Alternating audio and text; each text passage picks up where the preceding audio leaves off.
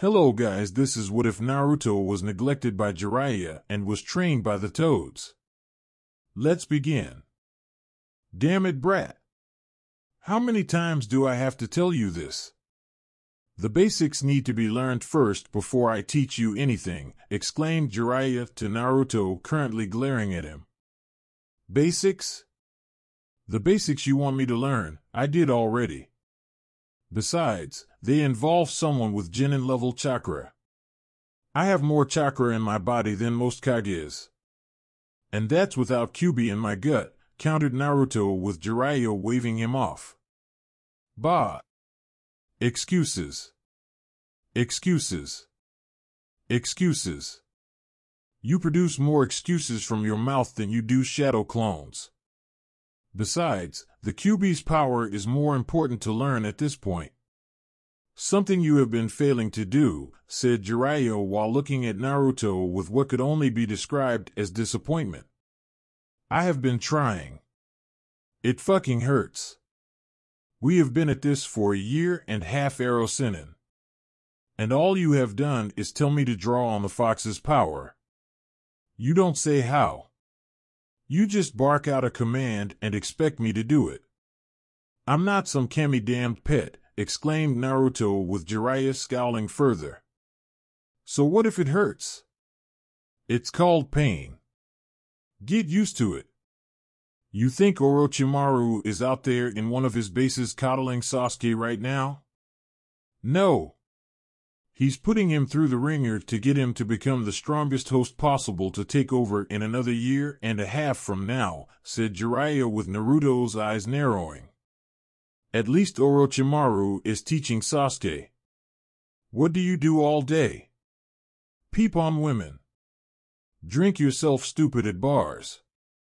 And going to brothels to fuck some woman with more STDs than a shinobi village has shinobi. And with MY money no less, you fucking leech, countered Naruto with Jiraiya now looking increasingly angry at the accusation. Even if it was true. How I spend my day when I'm not teaching a worthless student like you is my business, brat. Besides, consider you paying for my leisure time the cost of learning under such a great shinobi like me, Jiraiya shot back smugly. You were supposed to teach and train me to be a strong shinobi. You haven't done any of that since we started. How are you going to explain this to Granny when we get back in the next year and half? Challenged Naruto while Jiraiya shrugged. I'll tell her what I feel is true. You suck as an apprentice, and it was a waste of time in the 3 years out of the village to train you. Which so far, I have been proven right about, declared Jiraiya while Naruto growled. It is called you putting effort into training your student, you lazy son of a bitch. Not give said student complex material he can't understand all to run off to peep on women just to write your fucking smut, exclaimed Naruto with Jiraiya getting increasingly angry. It's called learn by doing, brat. I'm not going to hold your hand every single day. I'm not going to be around to help you learn this. You want to be strong? Stronger than Sasuke in the next year and a half? It's called doing it yourself. It's called stop being a failure and to stop being a fucking baby when things don't go your way. Jiraiya shot back at the boy while Naruto looked livid at his words. You don't do anything. How the Yondaime Hokage learned from you is a miracle right now. Hell, he'd probably still be alive right now if Orochimaru had been his sensei all those years ago, exclaimed Naruto while Jiraiya's eyes widened before they narrowed in anger and saw red. And in that moment, Jiraiya stuck Naruto hard. And he didn't stop. He kept hitting Naruto again and again and again while giving the boy zero time to counter, block, or say anything to make Jiraiya stop. You little brat. How dare you say that to me? I trained the greatest Hokage to ever take the mantle since the Shodan himself. And you insult my legacy by saying he would have been better off with Orochimaru as his sensei, questioned Jiraiya while he stared down at the barely breathing and bloody Naruto looking up at him with blood in his eyes. Angry, defiant blue eyes that said, "You fucking bet I do," which only angered Jiraiya even more. "You are a failure for a student. A mistake. When this is over, I'm requesting you be put into the Shinobi reserves and confined into the village.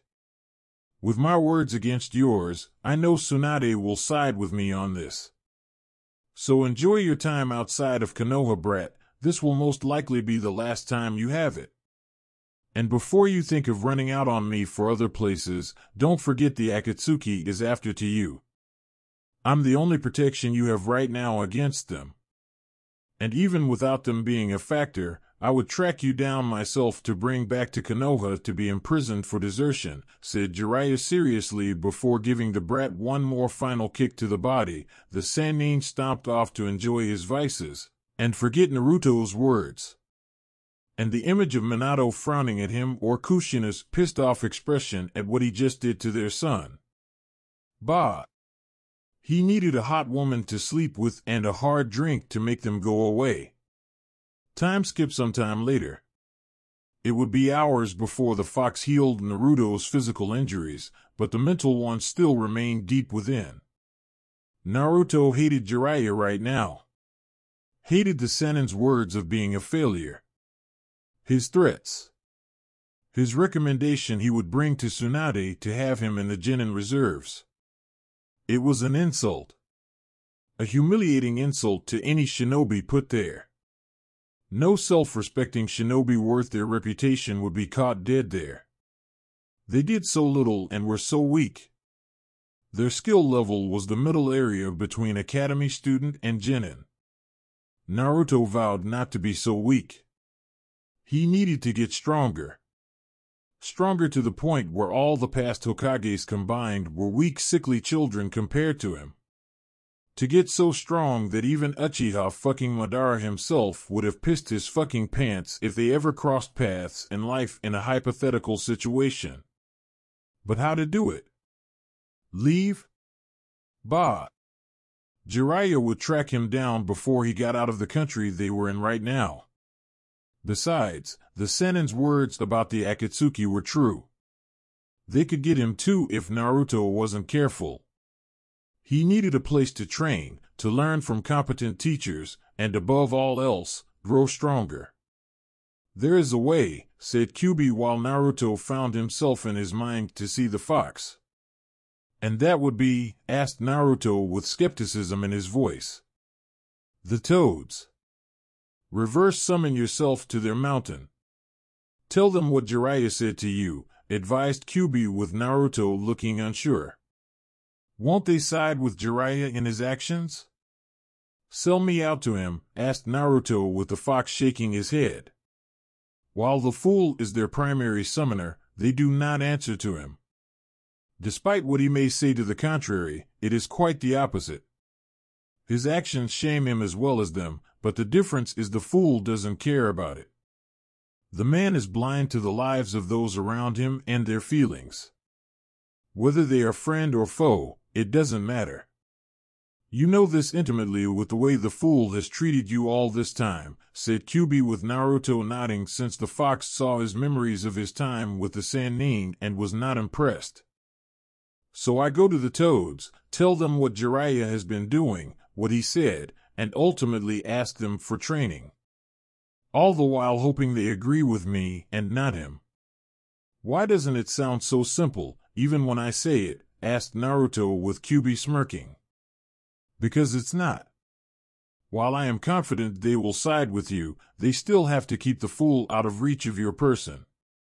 They would need a reason to keep him away from the mountain and keep you there at the same time. All without him knowing you are on the mountain. Add to the fact, if you are missing for a long enough time, Jiraiya will report to your new Hokage, and this will no doubt cause problems for her when word gets out of your sudden disappearance," said Kyuubi with Naruto frowning for a brief moment.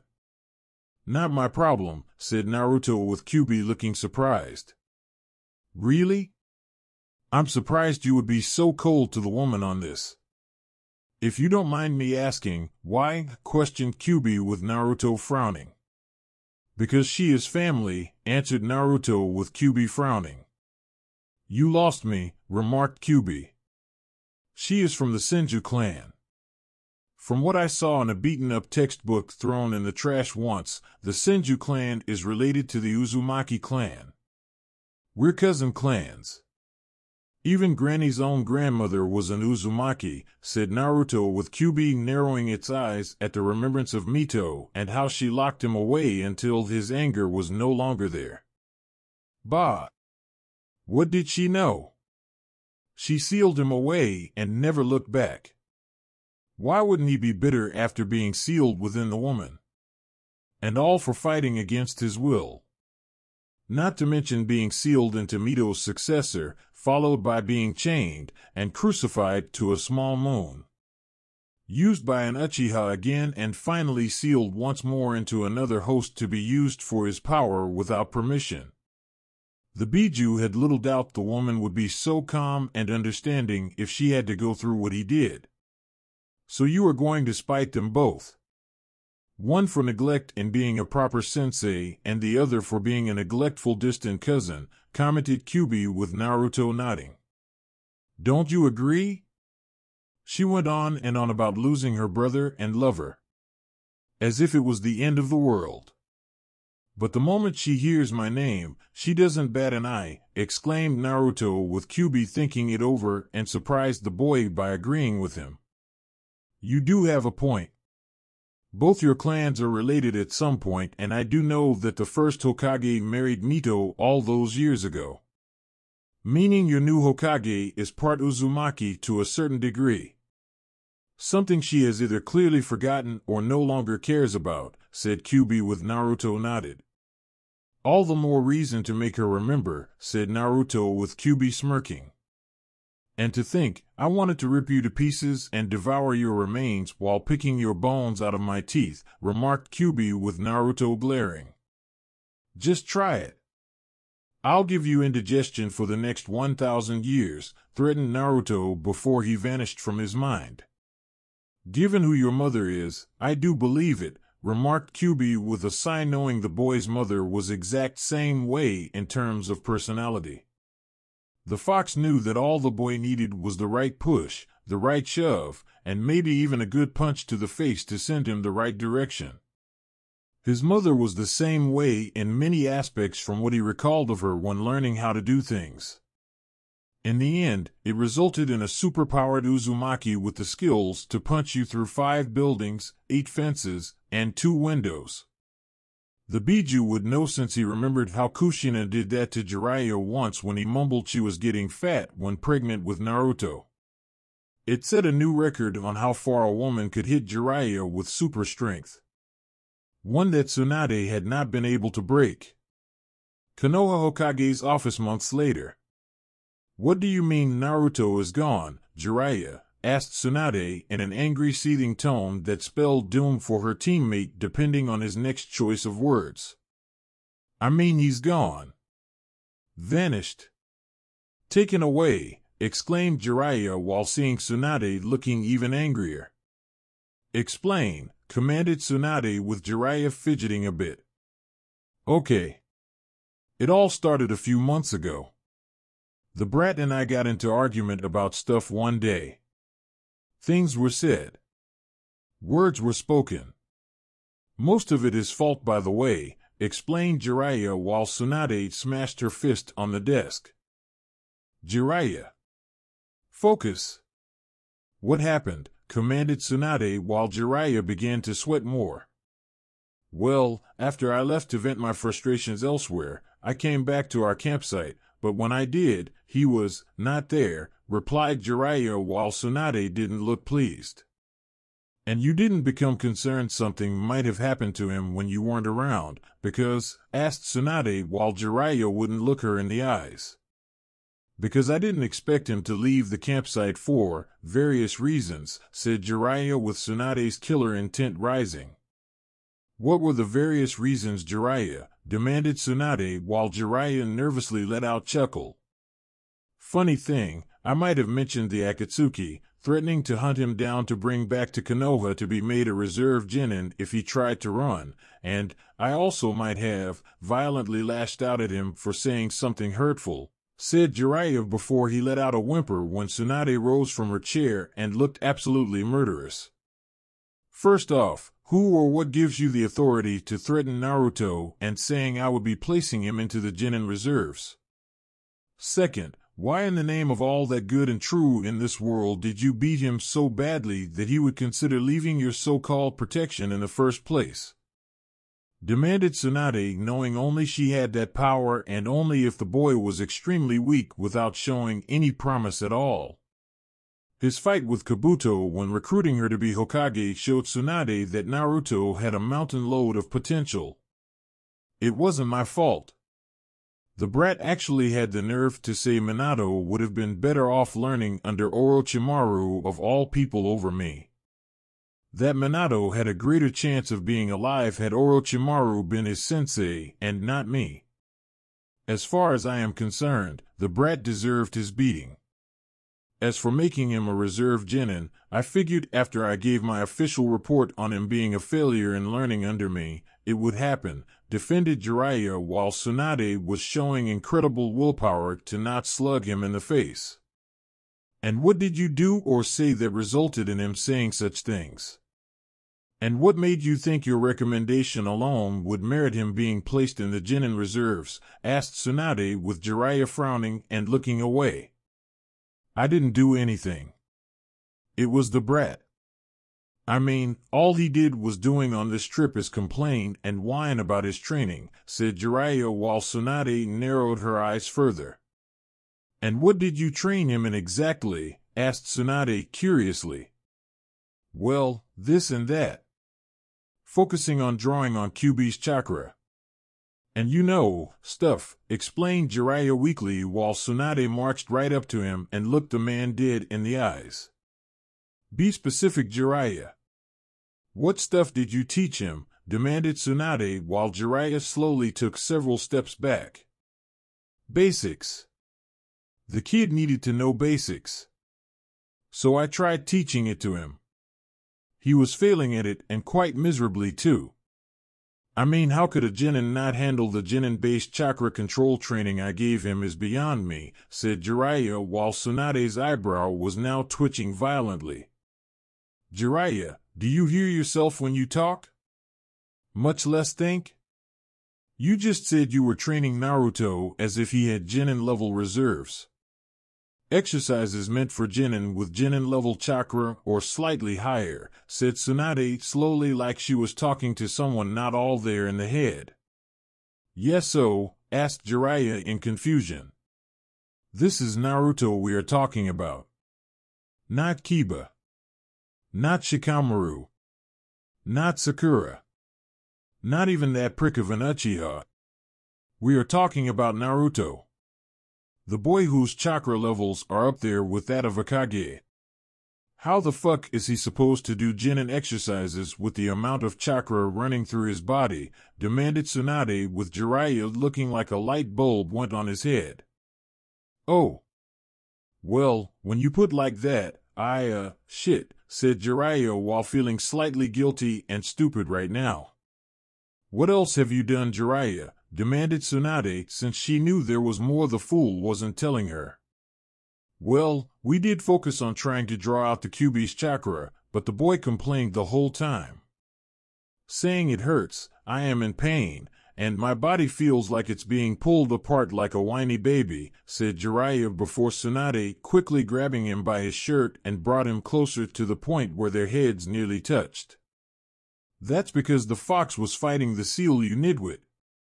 Did you really expect the Biju would let Naruto take its power by force? Questioned Tsunade angrily. Well, yeah.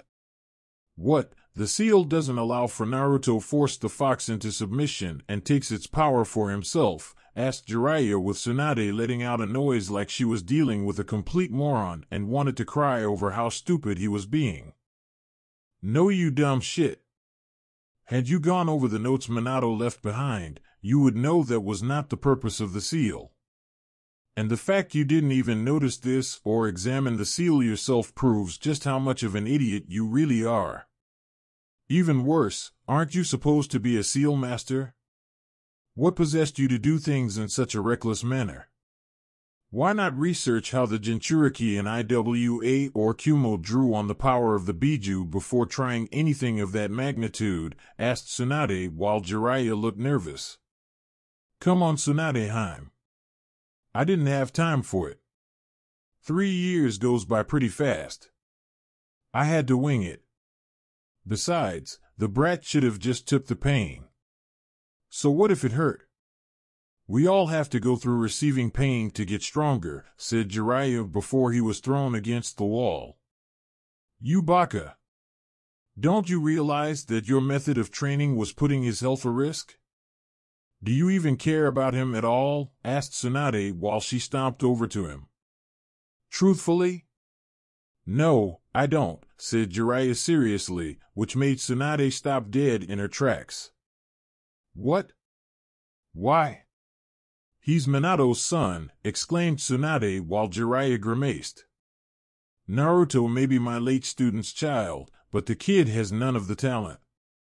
Even if my way of teaching him was, off in some manner, the potential should have shown itself easily, remarked Jiraiya bitterly since he was hoping to get another easy prodigy for a student. Perhaps your way of training him was wrong.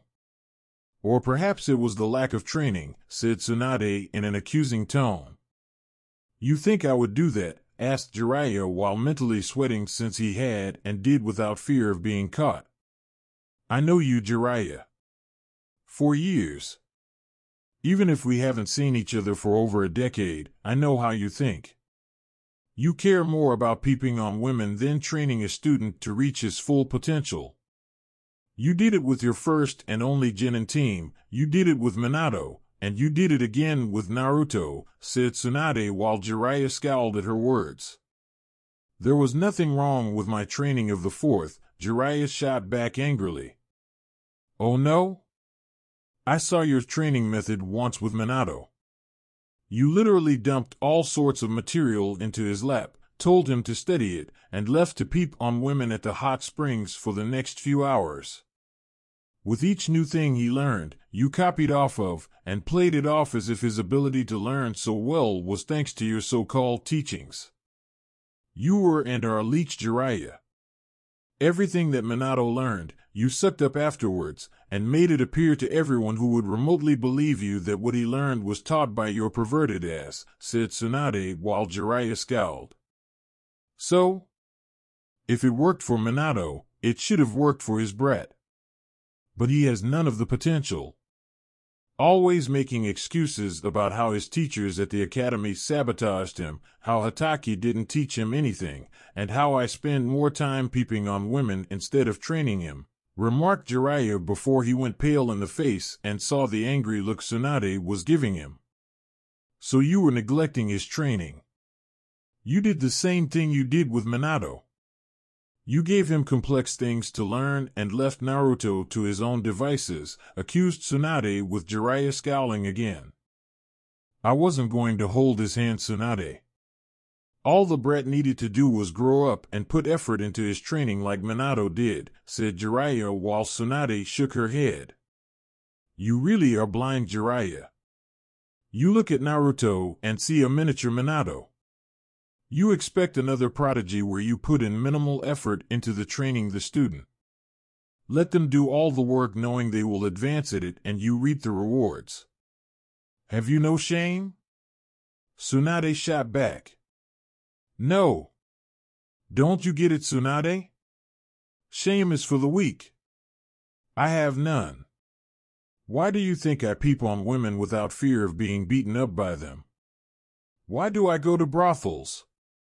Why do I go on boasting that I am a super pervert? Asked Jiraiya while Tsunade walked back to her desk and scowled further.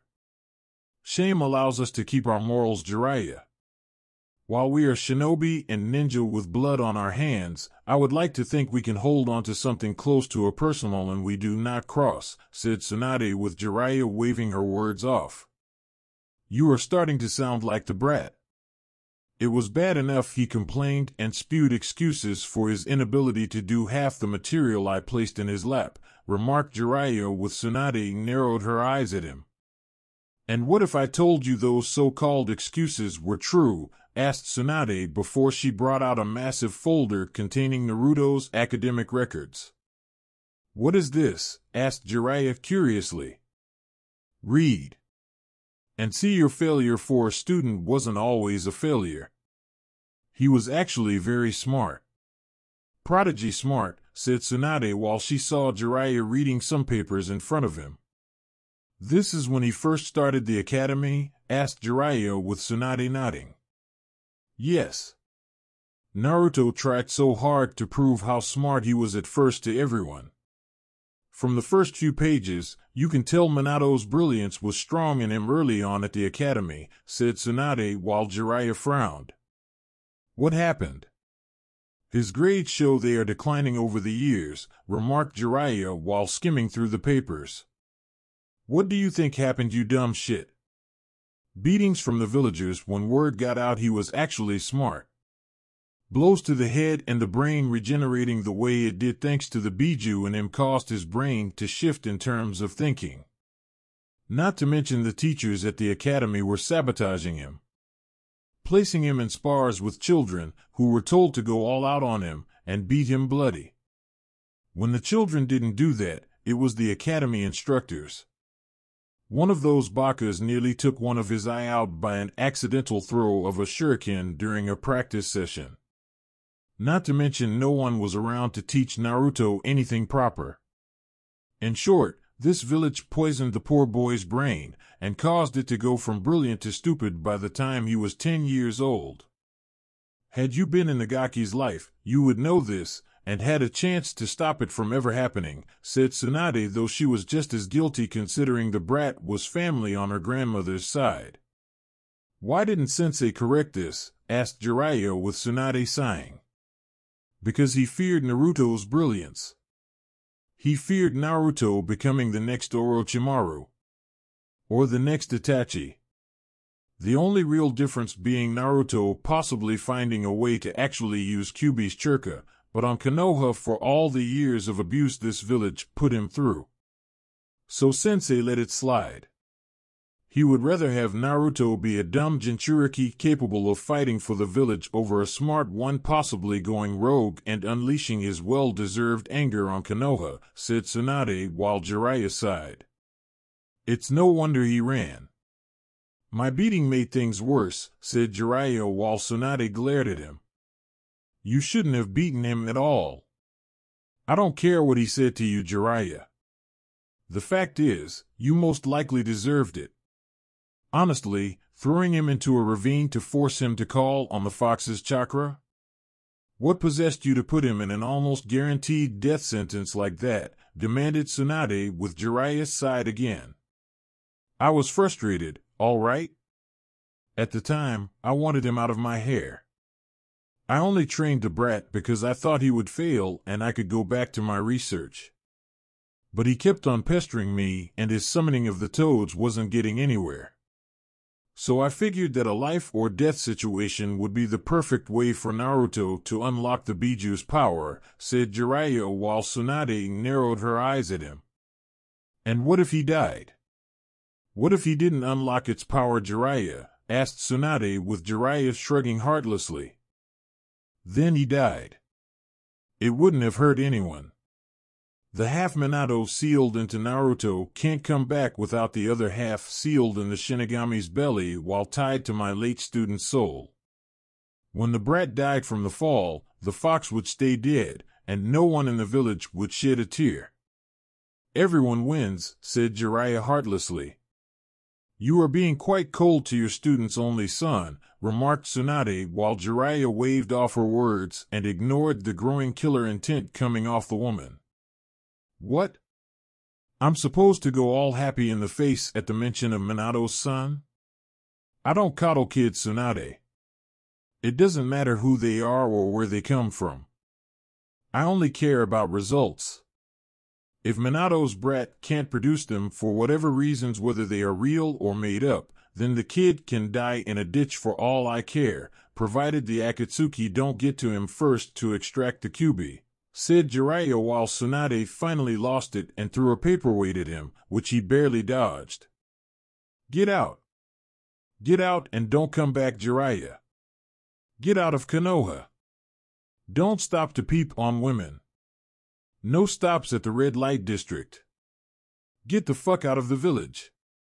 Right fucking now, exclaimed a very pissed off Tsunade and looked ready to throw her desk at him. And with her super strength, she damn well could. What? You're banishing me from Konoha? Asked Jiraiya while Tsunade stomped over to him. No. You are going on a mission. S-ranked, but 0 pay since you can afford to do it for free, said Tsunade with an evil look in her eyes. What? S-ranked and 0 pay? Questioned Jiraiya with Tsunade nodding. Yes. You are going to find Naruto. You will find him, but you will not bring him back. No.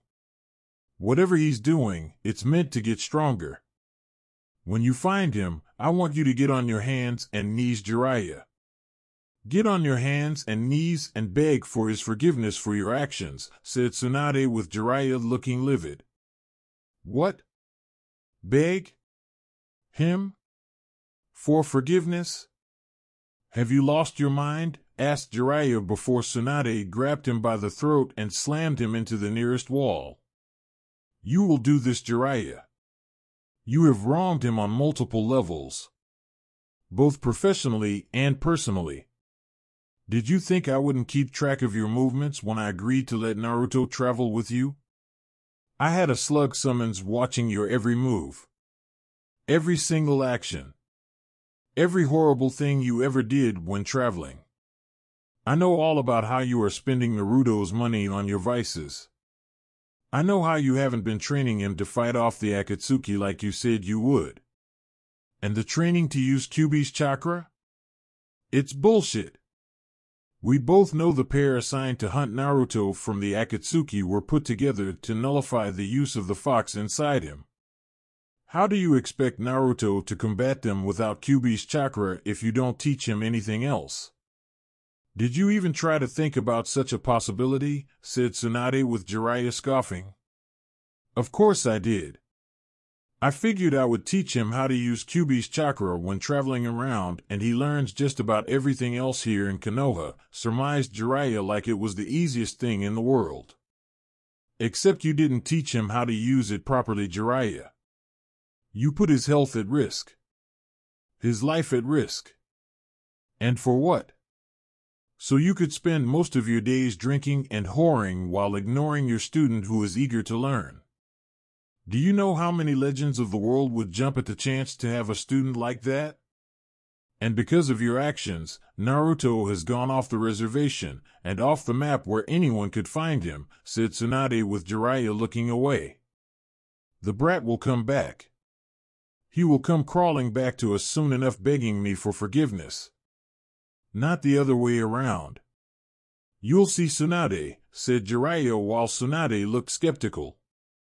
Did you try reverse summoning him with the toads? Asked Tsunade finally. I went to them. They weren't exactly happy with me, remarked Jiraiya while his mind went to the memory of the toads all glaring at him. Flashback Mount Myaboku 2 weeks after Naruto went missing. What do you mean you won't help me locate the brat? Asked Jiraiya while he stared at Gamabunta, Pa, Ma, and the other toads in the room. And none of them looked happy. The fact he left without you noticing after all this time and not coming to us sooner only proves our decision was correct, said Fukasaku firmly. You were entrusted with the Gaki by Minato. Yet you spit on your duties to him and the boy. And for what? So you can write, you smut? Questioned Shima angrily. Hey! What I do when it comes to my so-called responsibilities with my failure of a godson is my choice and mine alone. You have no right to judge me on this, protested Jiraiya with Gamabunta putting a giant webbed hand forward. Wrong. You had him sign our contract. He is part of our clan now. You cannot do anything that risks his health unless we deem it necessary. Your time with Naruto has left you wanting, declared Gamabunto with Jiraiya scowling at the giant toad. I see he told you everything before running away. Typical, muttered Jiraiya and was given a smack on the head with Fukasaku's staff. I don't know what got it in your head to be so cruel to the boy Jiraiya, but it ends now. We won't allow it. Naruto boy came to us. He told us everything you did on this little training trip of yours so far, and we shudder to think what the remaining time would have been like for him. As such, we decided to take him someplace safe so he can properly train and be ready to face the Uchiha and Orochimaru should it come down to it, said Fukasaku while Jiraiya looked at him in disbelief. You honestly believe that failure can take on the Uchiha? Much less Orochimaru? You have no idea how pathetic and weak Naruto is, do you? Questioned Jiraiya before he was hit in the head again, harder. Need we remind you, Jiraiya, that you were weak and pathetic failure once when under your own sensei's tutelage? Granted, you still are pathetic, but that's beside the point. The point is, the boy can do so much with the right teacher. He puts in more effort to get stronger than you ever did. It's why you never could perform the Sannin Moto to its fullest extent. We see great things with Naruto boy just waiting to come out, and it will never be allowed to come out if you are his sensei, said Fukasaku firmly while he saw the hurt in Jiraiya's eyes. You can train that brat until you are another color pod. He will never live up to the potential you see in him. Not with the remaining year and a half left before he had to be back within Konoha, countered Jiraiya while Fukasaku smirked. True. Your actions have caused us a considered roadblock to bringing out his true potential. But there are ways around it. Namely using that shadow clone jutsu the boy can use, said Paul while Jiraiya frowned in confusion. What about it? He can make copies of himself. Big deal. Just because he can make a couple hundred, if not 1,000 of them doesn't make him anything special. They all dispel after one hit anyway, commented Jiraiya with paw sighing before he hit Jiraiya yet again and several times following the initial hit. Are you that ignorant of the shadow clone jutsu's true potential, Jiraiya? Everything a single shadow clone knows, the original will remember from dispelling. The boy can make hundreds if not thousands of clones.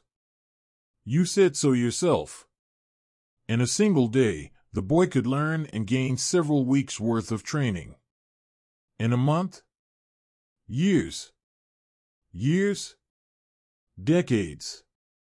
By the time the boy comes back to Konoha, correction, if he chooses to go back to Konoha, Naruto will make that Uchiha and your former teammate for Snake look like 90-pound weaklings soaking wet in pond scum, said Paul while Jiraiya seethed hearing this, since he hated the idea of his student being taken from him and being trained to one day become even stronger than the Toad Sannin himself. That's not what the prophecy spoke of, Pa. You know I'm supposed to train him. The Toad Elder said so, exclaimed Jiraiya while Pa scoffed and waved his hand dismissively at the prophecy. Jiraiya, the Elder Toad, is getting on in his years. He smokes more and more opium every day to the point where his visions are absolute nonsense. Besides, we warned you not to take them seriously no matter how clear his visions of the future possible were to him. In addition, you were told not to tell anyone about the prophecy due to the rules in place to prevent mortals from interfering in the legitimate ones. Not that you listened to us since you told your damn sensei about it the moment your body landed in Konoha, said Fukasaku while Jiraiya looked away like a child getting caught with his hand in the cookie jar. Yeah, well, I wanted him to be proud of me. I was going to train the child of prophecy. Do you know how many women would have thrown themselves at me for such fame and glory?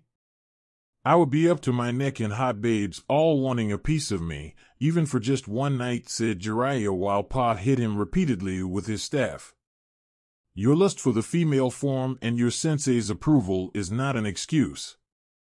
You were told to keep such information to yourself. But you didn't listen. And because of your actions, your sensei, and those within Konoha have been trying to control the possible prophecy being altered in their favor, exclaimed Shima this time in an angrily tone. Would that really so bad?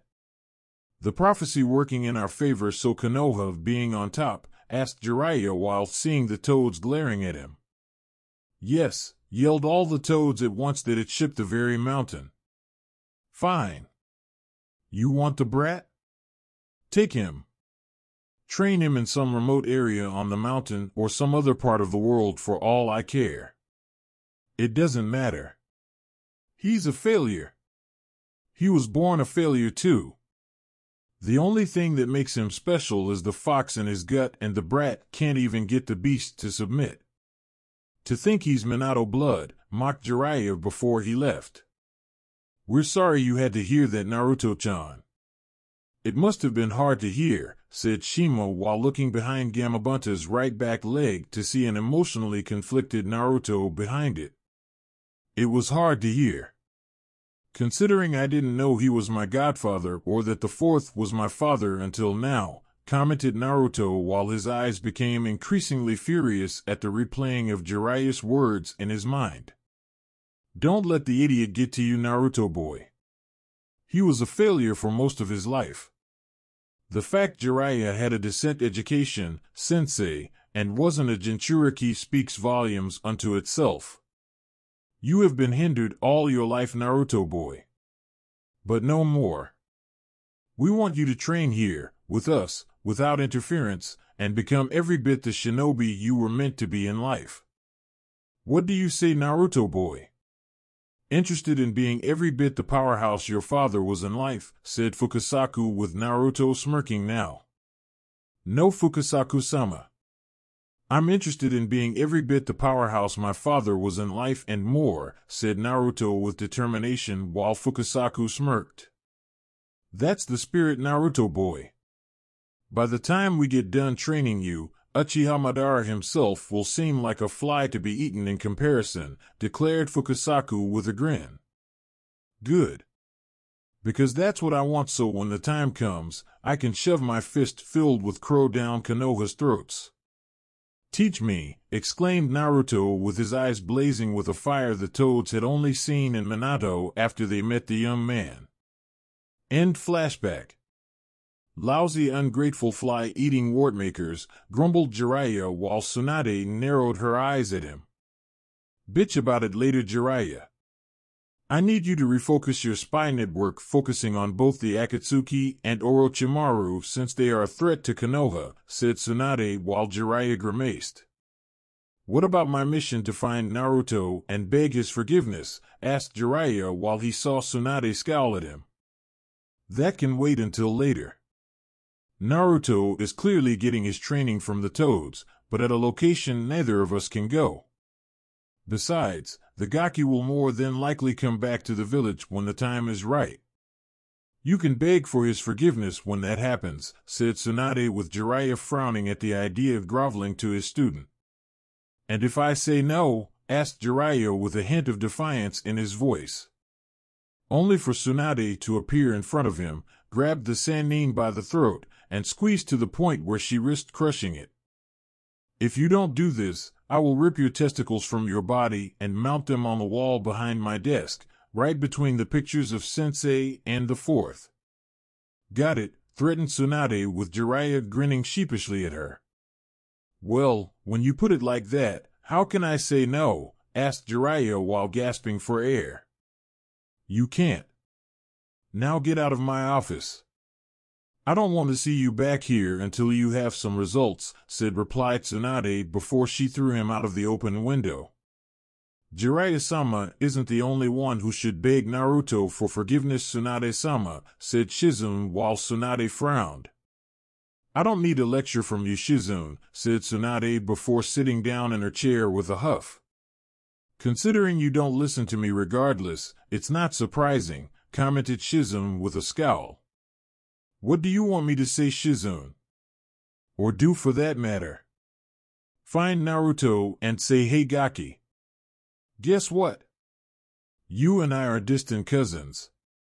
We're family. I knew this whole time, but left you to suffer in Konoha alone. Forgive me, after all this time? What would you do in his place? Asked Tsunade with Shizune, thinking it over. Well, if I were Naruto, I would probably punch you in the face simply in the belief you deserved it. Followed by pranking the entire village as a whole. As a result, tripling your already large pile of paperwork to the point where you throw a temper tantrum and throw your desk out the window, answered Shizune while Tsunade's sweat dropped. Naruto wouldn't do that, would he? Asked Tsunade with Shizune just smiling at her. Considering his pranking history? You tell me, said Shizune while Tsunade was now crying anime tears. When Naruto made his way to Suna, he was not in the best of moods considering his return to Konoha generated a lot of negative emotions from past memories. He had come back to Konoha with his mind clearer, more focused, and a better perspective on life. The Toads had taught him everything they had to offer about chakra, including senjutsu, their fighting style to the point where it was flawless in performing the katas without error. There was only one thing Naruto truly needed that he currently lacking right now in life to make things perfect. Life experience. So when word reached Konoha of Suna's Kazekage Sabaka no Gaara had been kidnapped by the Akatsuki, it was only natural that Naruto go to help his friend. A team consisting of Kakashi, Yamato, Temari, Sakura, Sai, and himself had departed to Suna in the hopes they would stop whatever the Akatsuki had planned. And naturally, they ran into resistance in the form of the Akatsuki. After the group left Suna to find Gaara, the opposition came in the form of two of its members. In the form of Itachi and Kisame. Not that Naruto let them stop him from reaching his goals. So if it isn't Sushi Bitch and the Silent Asshole. Killed any other clans lately? Have you spilled the blood of innocent puppies? Asked Naruto in a mocking tone. Look at him, Itachi. 3 years away with the Sannin and the brat thinks he is hot shit, remarked Kisame while Itachi said nothing. Year and a half. I parted ways with that perverted fool when it became clear his way of teaching wasn't teaching at all. Honestly, teaching me to tap into Kyuubi's chakra in order to fight you two better was not one of his better ideas. It's like someone fighting a house fire with toad oil. It doesn't work and makes things worse. So I spent my remaining time training under the Toads themselves, said Naruto while Kisame kept on grinning while Itachi's eyes narrowed slightly. So you spent your time with some talking webbed wartmakers. Big fucking deal. It still won't help you against us, said Kisame while Naruto grinned viciously. If I'm not such a big threat to you, why is Itachi still trying to cast me in a genjutsu with his eyes like he has with everyone else? Asked Naruto while Itachi's eyes narrowed even more. So you found a way to make yourself immune to genjutsu. Interesting, said Itachi while Naruto suddenly scowled. You can stop with the praise, Itachi. I know why you two but buddies are here, and it's not to insult us or speak small praises at what I do. I also sense you two aren't the real deal. You hide it well, even showing the various abilities one would find in both the real Itachi and Kisame. But Uzumaki sensory perception can see through that weak shit, and right now I see two corpses being used as puppets to hold us off while my friend is being killed. So drop the jutsu and stand aside, said Naruto while Kisame grinned. Or else what, brat? Demanded Kisame before he was suddenly and violently kicked in the midsection by Naruto, sending the man flying back well over 200 feet. Fast. And strong, thought Itachi while glancing over at Kisame, who had reverted back to the dead body they obtained for this jutsu. Fun fact about senjutsu. It can really hurt people when you strike them in a vital bodily area, said Naruto before he glared at Itachi. I am curious, how are you blocking my Sharingan's power? Asked Itachi curiously. Simple. I'm mixing Senjutsu and the Kyuubi's power through my body in perfect sync. When heading here, I spent that time gathering up as much of it as I could. Mix it just right with what is sealed in my gut, and no genjutsu you have from your shitty eyes can stand in my way. Not even the second level you have in your back pocket, said Naruto with Itachi frowning further. So you know, remarked Itachi with Naruto scoffing. Of course I do. Sasuke basically bragged as much on how an Uchiha gets one of your cursed eyes to that stage. I got further information from the Toads on how it works. It's a good thing I don't consider your brother my best friend, or else the bastard might get what he wanted. Aside from killing you, of course, said Naruto while Itachi frowned further at him. You should reconsider. You could learn a lot from him, and forming a bond would be for the best, said Itachi while Naruto snarled. Been there. Done that. What did I get for my efforts? Insults, a broken neck, and 2 Chidoras to the chest. I think I'll pass on the whole friends with the Uchiha concept. It's not healthy, said Naruto while Itachi frowned at him, since he needed the 2 of them to be friends so Sasuke could get the eyes needed to become stronger. Naruto's resistance to reforming the bond of friendship with Sasuke was hindering the plans of the Uchiha clan slayer, and Itachi didn't like it. He wanted Sasuke to gain the next level of the Sharingan so when both Uchiha fought next, Itachi could give his eyes to Sasuke and become an Uchiha worthy of ruling over their rebuilt clan. But Naruto was being difficult, and it seemed Sasuke himself had been responsible for causing the damage. The Kyuubi Jinchuriki's time with the Toads had clearly made the boy stronger. Stronger than anyone would most likely prefer him to be in life. Not only that, but the Toads had provided a mentality of where the boy no longer took crap from anyone, and was not as forgiving to someone who hurt him. Again, it created a problem for Itachi. One he now had to fix in the future, but do it in a discreet manner away from the Akatsuki. A pity. No matter. You are only a mean to an end, said Itachi while Naruto smirked at him now. So are you, said Naruto before he moved faster than even the fake Itachi's eyes could follow and was struck across the face where the eyes were located with the blonde's chakra. And leave large scar on the face of Itachi with enough chakra behind the strike to tear flesh from its body. And damaging the eyes of the fake body the Uchiha possessed. A Rasengan to the fake Uchiha's chest, and he was down for the count before Naruto used his chakra again to dispel the genjutsu his team was in. Before they could ask what had happened upon seeing the 2 unknown bodies around them, Naruto was already heading for where he sensed Gaara's fading life force was located. A Rasengan to the barrier setup to keep them out did the trick, and Naruto entered to see Shikaku being extracted from Gaara. Before the 2 Akatsuki members sent to retrieve the young Kage could speak, Naruto did something that would shock them, the Konoha team, and the other projected members of the Akatsuki in the room. Naruto took out tri-pronged kunai before throwing them at Deidara and Sasori. Oh, said Deidara with a start, since being a former IWA nin made him recognize what just happened. Shit, finished Sasori before Naruto appeared in a flash, striking with another kunai to Deidara's skull and a senjutsu-enhanced kick to Sasori's side. Sasori's puppet body shattered into 100 pieces, but the puppet within the puppet had escaped, if just barely. But before he could do anything, Naruto was in his personal space, putting his fist into Sasori's puppet chest where the blonde sensed was where the remaining anchor of life binding the puppet master was placed. Any last words before you die? Growled Naruto angrily. I do. I know Orochimaru is your enemy.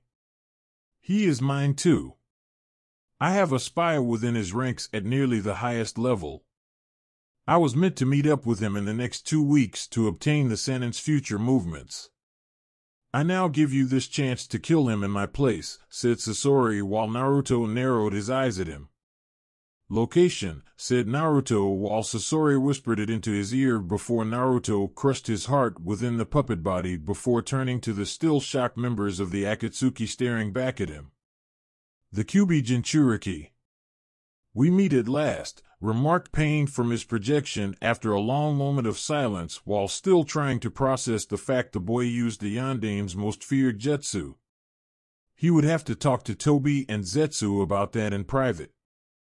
"And you must be the leader of these assholes. What does that make you?" "Biggest asshole of them all," remarked Naruto while Pain ignored the insult. "What? Call me an asshole with you? You are so fucking lucky I'm not there right now, kid. I could kill you easily and sacrifice you to Jashin himself," said Haiden through the projection. "Am I talking to you? No? Then shut your mouth and suck rope," said Naruto while the man he insulted went on a cursing rant and spewed out more threats while the one next to him let out a chuckle. All of which Naruto ignored when he went to get a barely alive Gaara. Fortunately, they had gotten there to the point where Shikaku wasn't extracted fully from Gaara and went right back in the redhead's body. Acting quickly, Naruto altered the poor excuse for a seal to make it stronger, but also placing some various security measures into it to help prevent a future forced extraction like this one. Once done, Naruto glanced over at the projection still there watching him, and growled at Pain currently staring back at him with narrowed Rinnegan eyes. "You are only delaying the inevitable. You and every other Jinchuriki will soon be an extension of my will and bring about a new era of peace through pain," said Pain while Naruto glanced at him before turning to another projection farther back from the rest of the members. "I'm going to enjoy ripping out your spinal column. I suggest you all get ready for the fight I am going to bring to your doorstep. Because I am not going to hold back and I am going to show you why it is unwise to piss off Uzumaki Naruto," said Naruto to all of them before he picked up his friend and left without another word to them while ignoring his teammates. After what he just did, it was clear to them that the Naruto they knew, or thought they knew, was no more. This Naruto was geared up for a fight and had no problems with dishing out the beating to those who deserved it. Orochimaru's there sometime later. "So, where's the loser?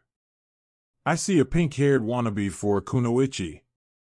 I see my lazy pervert for a sensei, an unknown and clearly weak shinobi, but not the loser," commented Sasuke arrogantly while he stared down at his former teammate and sensei.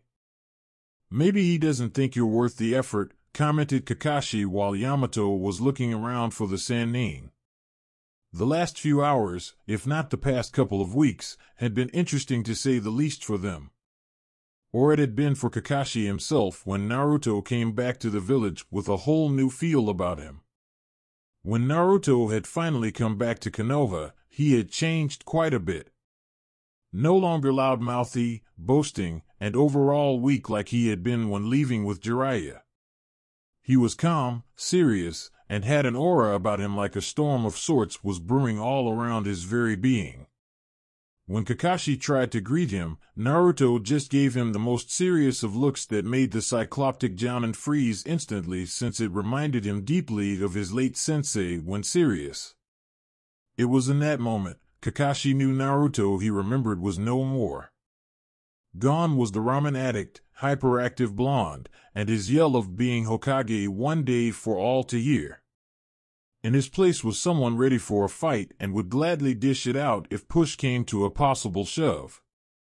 When Naruto entered the Hokage's office, Tsunade had wanted to hug Naruto, which was what almost happened if not for the blonde man giving her that same moment look given to Kakashi. He was not back in the village for hugs, kisses, well wishes, or anything else resembling friendship one had among other shinobi in the same village. He was here on business. He was back in Konoha to clear away some of his own debts and make others pay theirs to him. Namely, to clear up past failures. One involving Sasuke, Kabuto, Orochimaru, and even the Akatsuki itself. He also made it clear that any such abuse aimed at him in the past and into the future would be met with retribution by people who thought they could get away with it. While Naruto wasn't going to kill anyone, as far as Kakashi and Tsunade knew, the blonde Uzumaki made it clear that people would wish they had died should they test him. He also made it clear that the Toads had helped fix whatever broken mentality or false perception he had regarding his views of Konoha and life in general. They made it clear that forgiveness was good to give out, but not when it was taken for granted.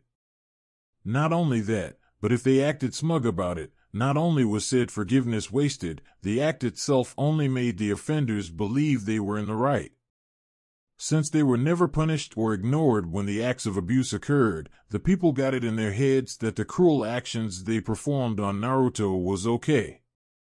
Even more so when no one called them out on being proven wrong about Naruto in the first place.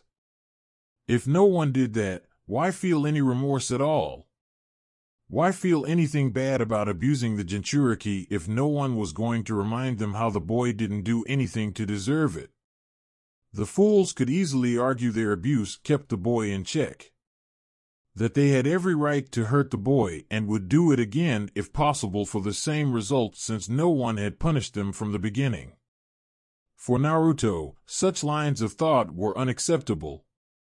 Actions have consequences, and the actions of Konoha on his person were unacceptable. The fact the powers that be did not punish them for their actions and tried to let them see the light on their own was foolish, since the group mentality would never let a single individual within think otherwise.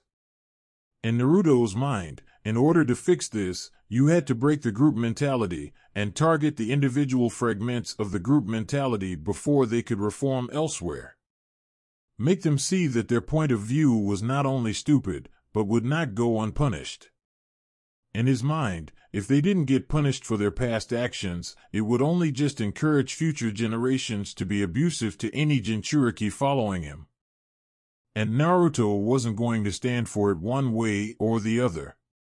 When Tsunade tried to talk to him about more personal things, Naruto told her they could wait, and to give him the key to his parents' home.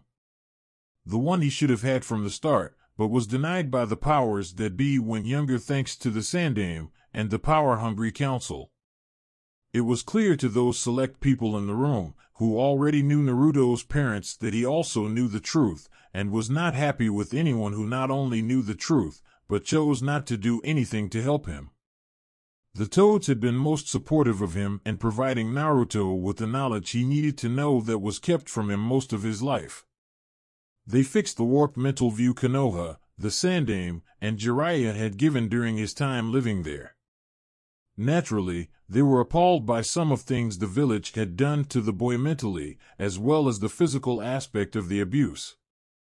It had taken a lot of effort to undo the damage, but the shadow clone jutsu producing thousands of copies each day to focus on ninja training while the real one had his mentality healed was a great counter.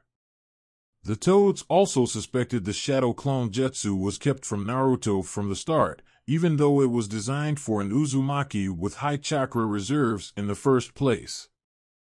It was also concerning that the Sandaime and Academy instructors had known the boy had such high reserves, yet offered no alternative to the standard clone jutsu. Hell, the Academy let Rock Lee graduate from the Academy, and the spandex-wearing boy had practically no chakra to begin with.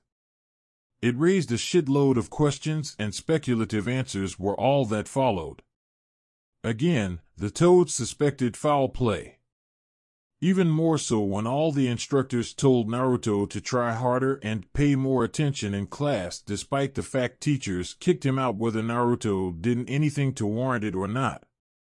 They didn't tell him anything about chakra control or any other versions of the clone jutsu he could use, much less those that were elemental like the earth or water clone jutsus.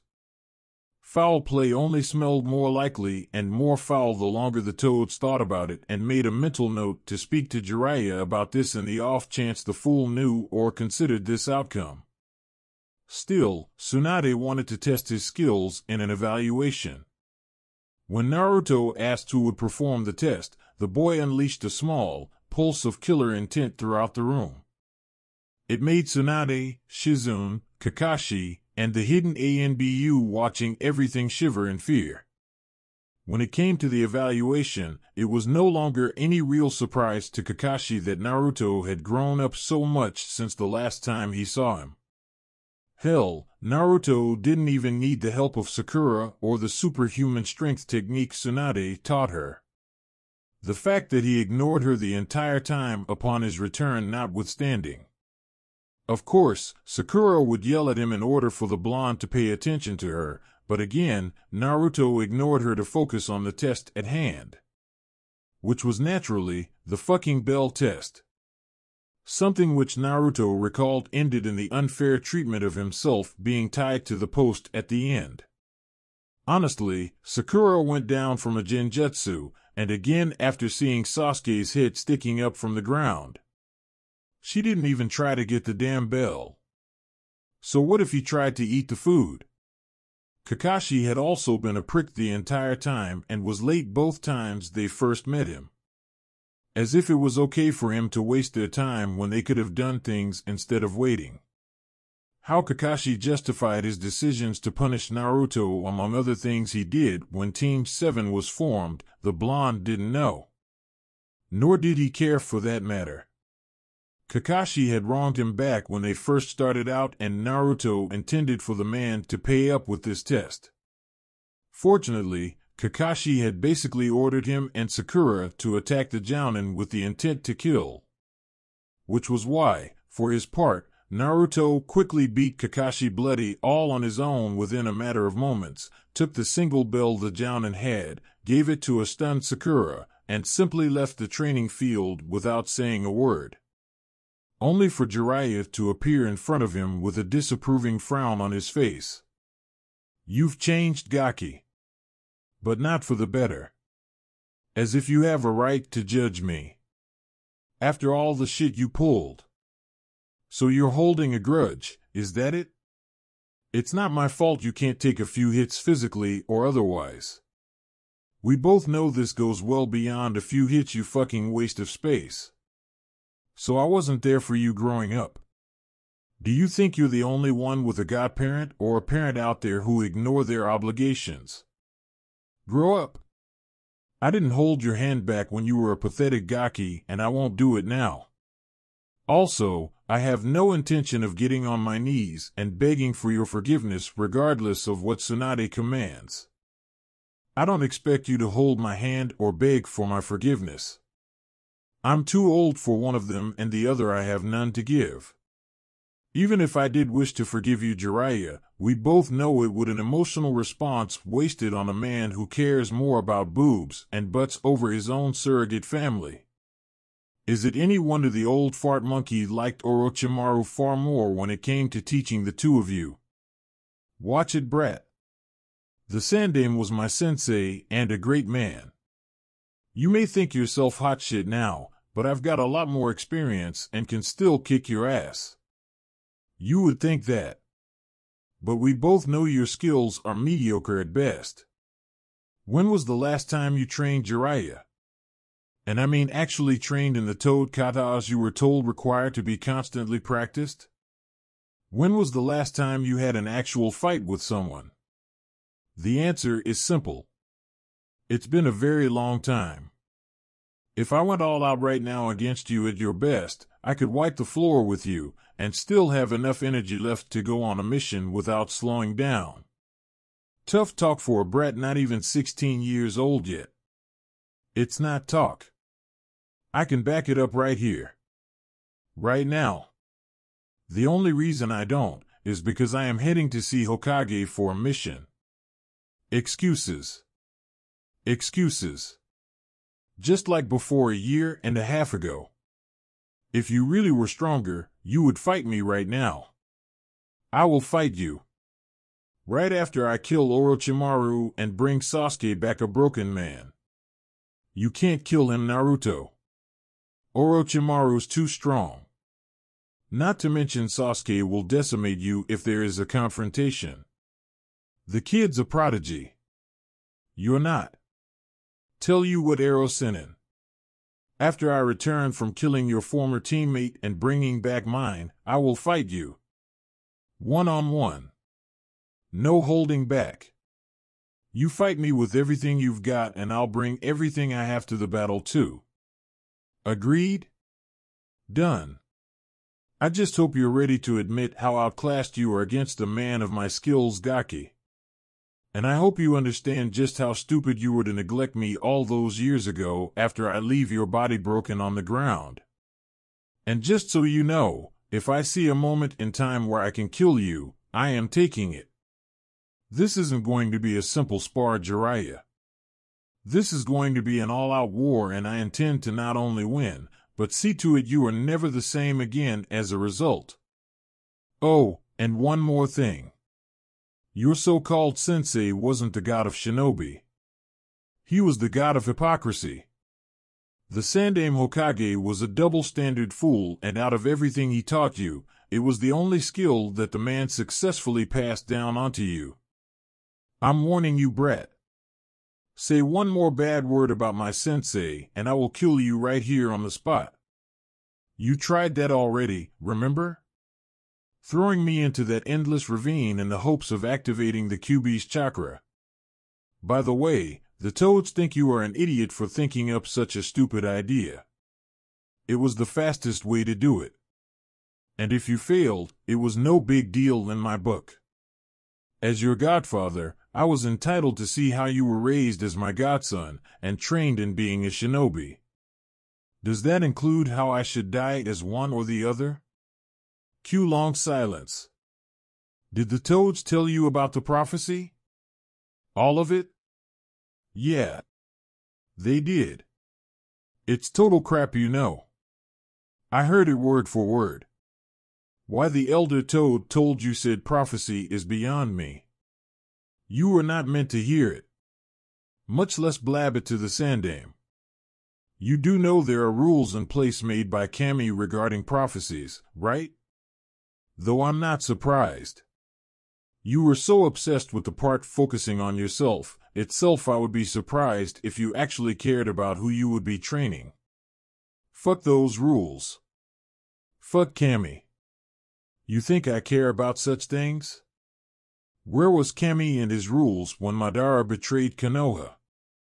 When Orochimaru betrayed Konoha? When the fourth Hokage died? When my sensei died? When I lost everything that mattered to me? If Kami wasn't going to play by the rule he set, I didn't have to either. Spare me your so-called suffering. You were always a lazy super pervert and leech long before you became a shinobi. Long before those so-called bad things happened to you in life. You leeched off my father and anyone else you could get your claws into for your own benefit. The only reason you didn't dig even deeper into the fourth was because my mother saw you for the wretched thing you were and put a stop to it. Which is exactly why I'm glad she isn't alive here today. Your bitch of a mother had no business getting between me and my former student. If I wanted to mooch off him, it was my right. She didn't have any right to interfere with how I was interacting with my former student. Even though she was married to him? My mother wasn't exactly pleased with you when she overheard a conversation to convince my father that it was okay to have piece of kunoichi ass on the side, so if my mother got too bitchy, he could always go to another woman for comfort. Not to mention, you told my father how the people of Konoha did not really care for my mother that much because she was considered a foreigner, and having a kunoichi from Konoha on the side as a secondary option was more tolerable. How do you know about that? Both of my parents each left a piece of their souls in the seal as a failsafe of sorts should it falter from stress and strain. They were very angry with you and Konoha as a whole when I told them about my life. They see your actions as a betrayal of their trust in being a responsible godparent. When you die, they will be having words with you on the subject. Kakashi still shivered at the memory. Especially the last part. The Jounin knew Kushina was a woman you did not cross. Ever. Even Orochimaru, for all his sadistic tendencies, knew pissing the woman off was worse than an angry Tsunade catching Jiraiya peeping on her. "It seems that the loser has become even more stupid since the last time I saw him," said Sasuke arrogantly before he suddenly gasped in pain and grabbed his neck when feeling an intense burning sensation. "Or maybe Kakashi is right. I don't see you as a threat or challenge to me anymore," said Naruto behind Sasuke moments later with the Uchiha's eyes widening. "How did he get behind me without sensing him?" thought Sasuke before he turned around and attempted to cut the blonde in half with his sword. Or said Naruto in front of him to explode and sent him flying back down towards the Konoha team below. Or rather, that would have happened if not for Naruto coming at him from the right, kneeing him in the rib. This was followed up by one to the left punching Sasuke in the face.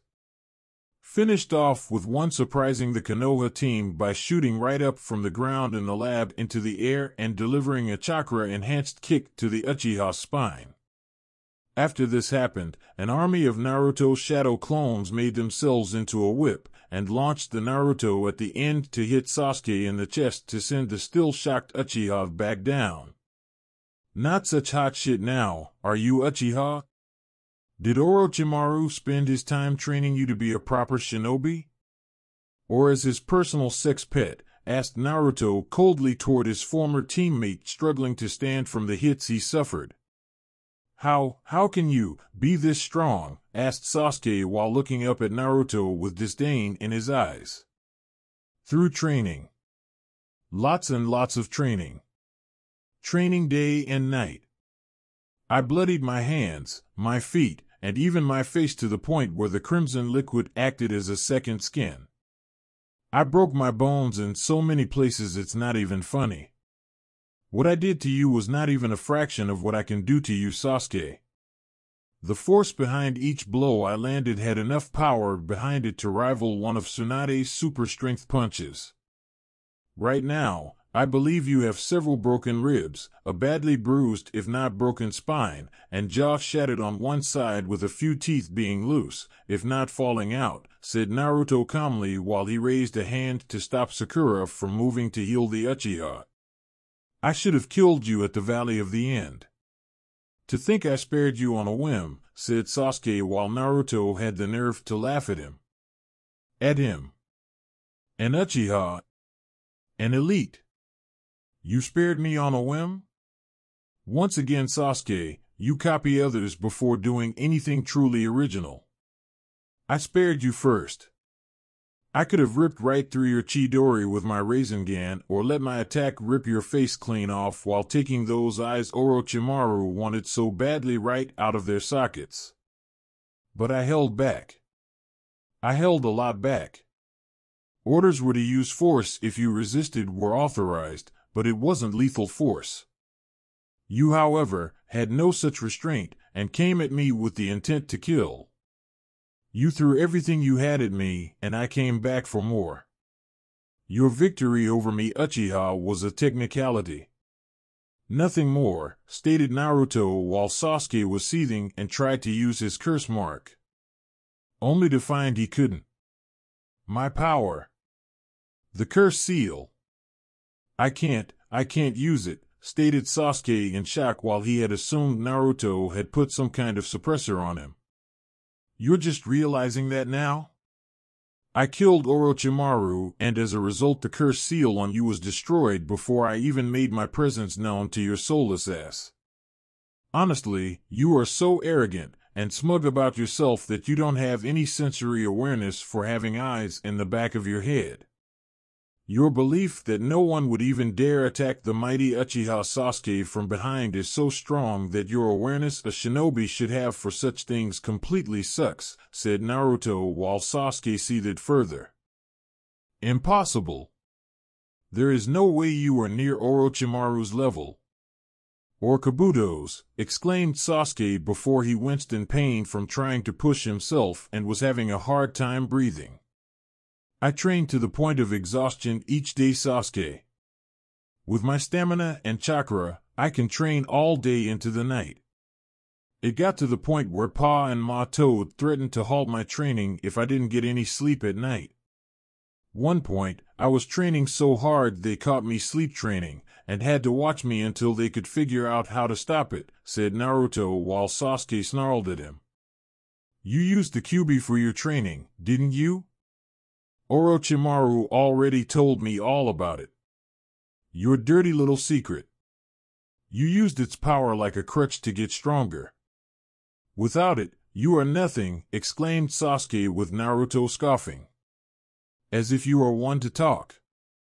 Who used Curse Seal Stage 2 on me at the valley at the end? Who has the Sharingan? You want to talk about crutches in order to get stronger? Yours is practically in your blood. You copied Lee's taijutsu for the Chunin exams rather than learn how to do it the old-fashioned way of learning it yourself because you can't do it the old-fashioned way. And what did it get you? All those fancy moves required having a lot of stamina. You may have copied the forms of his taijutsu during the month spent training, but you lack the meat behind it. I didn't make that mistake. I can go toe-to-toe with Madogai, Rock Lee, and Kakashi here at the same time all day while barely breaking a sweat. I imagine that's not the case with you, Sasuke. I imagine you can barely stand if you were to spar with Orochimaru or Kabuto while going all out, said Naruto while Sasuke spat blood out of his mouth. Fuck you, said Sasuke while Naruto smirked. No thanks, Sasuke. I'm straight. Unlike you, I don't run away from beautiful women to be with a creepy snake pedophile and his equally creepy but buddy. When we get back to Konoha, you are going to answer for your crimes. You will answer for everything, traitor, said Naruto before he kicked Sasuke right in the face with enough force to knock him out. Was that really necessary? Asked Sakura while Naruto glanced at her coldly. If you had paid attention to half the things Tsunade should have taught you, Sakura, you would know the body language Sasuke was giving off before my arrival clearly showed he was going to kill you all. He would have swooped down, killed you all, and not lost an ounce of sleep over it. Hell, I imagine he would paraded your bodies all over the place for anyone to see in the hopes of pissing me off. Still think it was too much, said Naruto before he put chakra suppression cuffs on the Uchiha before sealing Sasuke into his one-of-a-kind prisoner scroll created so prisoners could be easily transported back home if caught alive.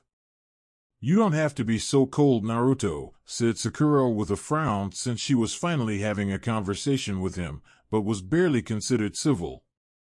Well, when you have 2 assassination jutsus rammed into your chest, and have your neck broken by a ravine high pile driver, you can judge whether or not the user of such moves deserves to be treated with kid gloves, commented Naruto before walking away and ignoring the shocked look from his former teammate. Naruto couldn't wait to show them off and rub it in everyone's faces what he had made when allowing his mind to think of new things to create. Hokage's office sometime later. If I wasn't looking at the proof before my very eyes, I would have thought all of you were meant for an insane asylum, said Tsunade after Naruto took out 2 scrolls and unsealed one. The one holding the heads of Orochimaru and Kabuto. Though one head was arguably that of a giant white snake, it was definitely Tsunade's and Jiraiya's old teammate. Seeing is believing, Tsunade, said Naruto professionally while deciding to no longer call her granny like he used to do. Not out of respect. No. She didn't have his respect. Not anymore. Not her. Not Jiraiya. Not the late Sandame. Not Kakashi. None of them did. Especially the adults. They all knew the truth. You have to be pretty fucking blind, deaf, and dumb not to know the truth of who was the boy's father. Naruto was especially angry at the Inuzuka clan since he knew they should have been able to tell right away thanks to their sense of smell being enhanced. I mean, all they had to do was smell his scent and compare it to the memory of his late parents. As for Tsunade, She had a look of sorrow in her eyes at not being called Granny, since it was his own weird way to show some measure of respect. While the nickname was in a way a shot at her growing age, it was not meant to be an insult, at least not anymore, and was missing it in some strange way. "How did you kill him?" asked Tsunade curiously. "Simple. I pissed him and Kabuto off. I had them make the first move. Wasn't hard. Just had to provoke the one weakness Orochimaru and Kabuto had left," said Naruto like it was the easiest thing in the world. "What weakness was that?" asked Tsunade curiously, with the others listening intently. "Easy. It was their pride. I attacked and insulted their pride. I insulted the intelligence of Orochimaru first, his so-called ability to cheat death, and mocked him for fearing it. I called him a lowly parasitic worm who wets himself in the presence of the Shinigami. I also needed to make sure Kabuto didn't try to cool his head, so I proceeded to insult him next. I did this by mocking Kabuto for being so loyal to Orochimaru. I also called him Orochimaru's personal buddy and liked to have the Senin's extended tongue and cock slithering up his ass, because he didn't have any other purpose in life when it came to serving the Sannin. Naturally, the two didn't take my insults very well, and the fact that their pride was being attacked by someone they considered weak was something they couldn't tolerate," said Naruto, while there was simply more to it than just insulting the two missing nin. For one, Naruto didn't waste time being flashy with them. He was quick and precise in killing them both. Kabuto died first, cutting the man's chakra scalpel-covered arm off at the elbow, followed by the head with standard ANBU sword he had acquired from the traitorous and emotionally stunted Sai had done the job. Naruto had killed Sai because he knew something was off about the pale-skinned and emotionally challenged boy. Pa and Ma had taught him well in determining when a person was not who they truly were, no matter how hard they tried to hide it. Sensory awareness kicked ass. As such, Naruto had interrogated Sai to the point where the boy was a bloody mess. A silent mess, but bloody all the same. It was after Naruto went through Sai's ninja gear did he see the pictures of ANBU without their masks, lists of their names identifying them, and even some of their abilities. All assigned to be given to Orochimaru from the looks of things, and a message from one Shimura Danzo of Konoha asking for the two of them to work in taking Tsunade out. The pictures with the identities of the ANBU being a sign of good faith payment to Orochimaru and the promise of test subjects if the Sannin helped him become the next Hokage. All in all, Naruto kept such evidence for later, and killed Sai with his own sword before the Root Nin could even contemplate what happened. The other members of the team didn't know this since they had gone on ahead to scout for Orochimaru's base. When they asked about Sai on the way back to Konoha, he found it was incredibly easy to just lie to them about how Kabuto killed Sai with the chakra scalpel to the chest. Considering it was how Naruto almost died at one point, it wasn't too hard to believe the story was true, since the blonde used his own experience as a reference in the story. This way, the group would believe the story, and make the lie more believable when giving his report. The look of remembrance on Tsunade's face would be seen by Kakashi, Yamato, and Sakura, so they wouldn't have any reasons to doubt it. Add the body was dumped off the bridge into the river below during the fighting would make it impossible for them to find Sai's corpse, which was actually burned into ashes, so there was no chance in hell of finding it. As for Orochimaru, he was pissed off that Kabuto was killed so easily and quickly by Naruto, to the point of instantly going all out on the Kyuubi Jinchuriki. Naruto did the same with the area around them being turned into completely different terrain. When Naruto went to Four Tails, the Sannin had tried to use his sword on him in the hopes the poison in it would end the blonde's life, only for Naruto to surprise him by grabbing the sword when extended at the last minute, yanked the Sannin forward, and sliced him in half with his claws. Orochimaru was able to recover by reattaching both halves together, But no sooner did he do that, Naruto was on his back, sinking both claws and teeth into the Sannin's body, sending corrosive, flesh-dissolving, Biju chakra into the man, who barely shook the Jinchuriki off of him before shedding his skin-like body to save his life, only to be met with a Biju bomb, which he tried to shield himself with using the triple Rashomon jutsu. It almost didn't work, but the blast was stopped. As for Naruto, he was on the Sannin again before he could quickly recover, and began weakening Orochimaru considerably. Until finally, Orochimaru had no choice but to change into his giant white snake form to combat Naruto in his four-tailed state. The battle soon became one of pure skill, agility, wits, and just the right timing mixed in with some raw animalistic fury from both sides. With the one instance where Naruto grabbed the discarded and forgotten sword during the battle, Kusanagi near him and sliced the Sannin's head clean off his body. Shortly after, Naruto stabbed the head into the brain for good measure, a couple dozen times to be exact, and burned the large white carcass looking to be made up of multiple tiny snakes to ensure there was no way the Sannin could continue to live. One sealed-up snake head later, the blonde was off to deal with Sasuke's traitorous ass. I find that hard to believe, Naruto. You're strong. Unbelievably strong. But to take down someone like Orochimaru, much less Kabuto together, is difficult to accept, said Tsunade skeptically. And yet here we are with the proof sitting on your desk. Oh, one more thing before I forget, said Naruto before he took out a scroll and unsealed it to reveal Sasuke's battered form now in front of the woman's desk. A kick to the Uchiha's ribs by Naruto and the groan that followed from the beaten body on the groan proved he was still alive. Umbu. Take the traitor away.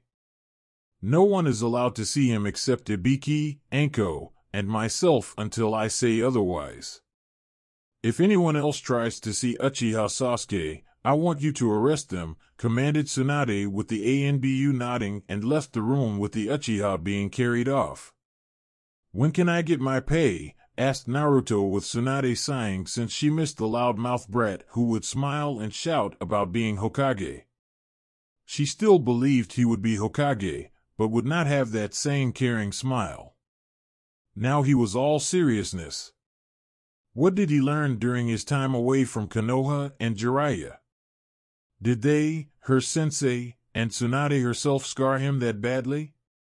Here is the pay stub for both the completed mission, the bounty for killing Orochimaru and Kabuto, and the retrieval of Uchiha Sasuke.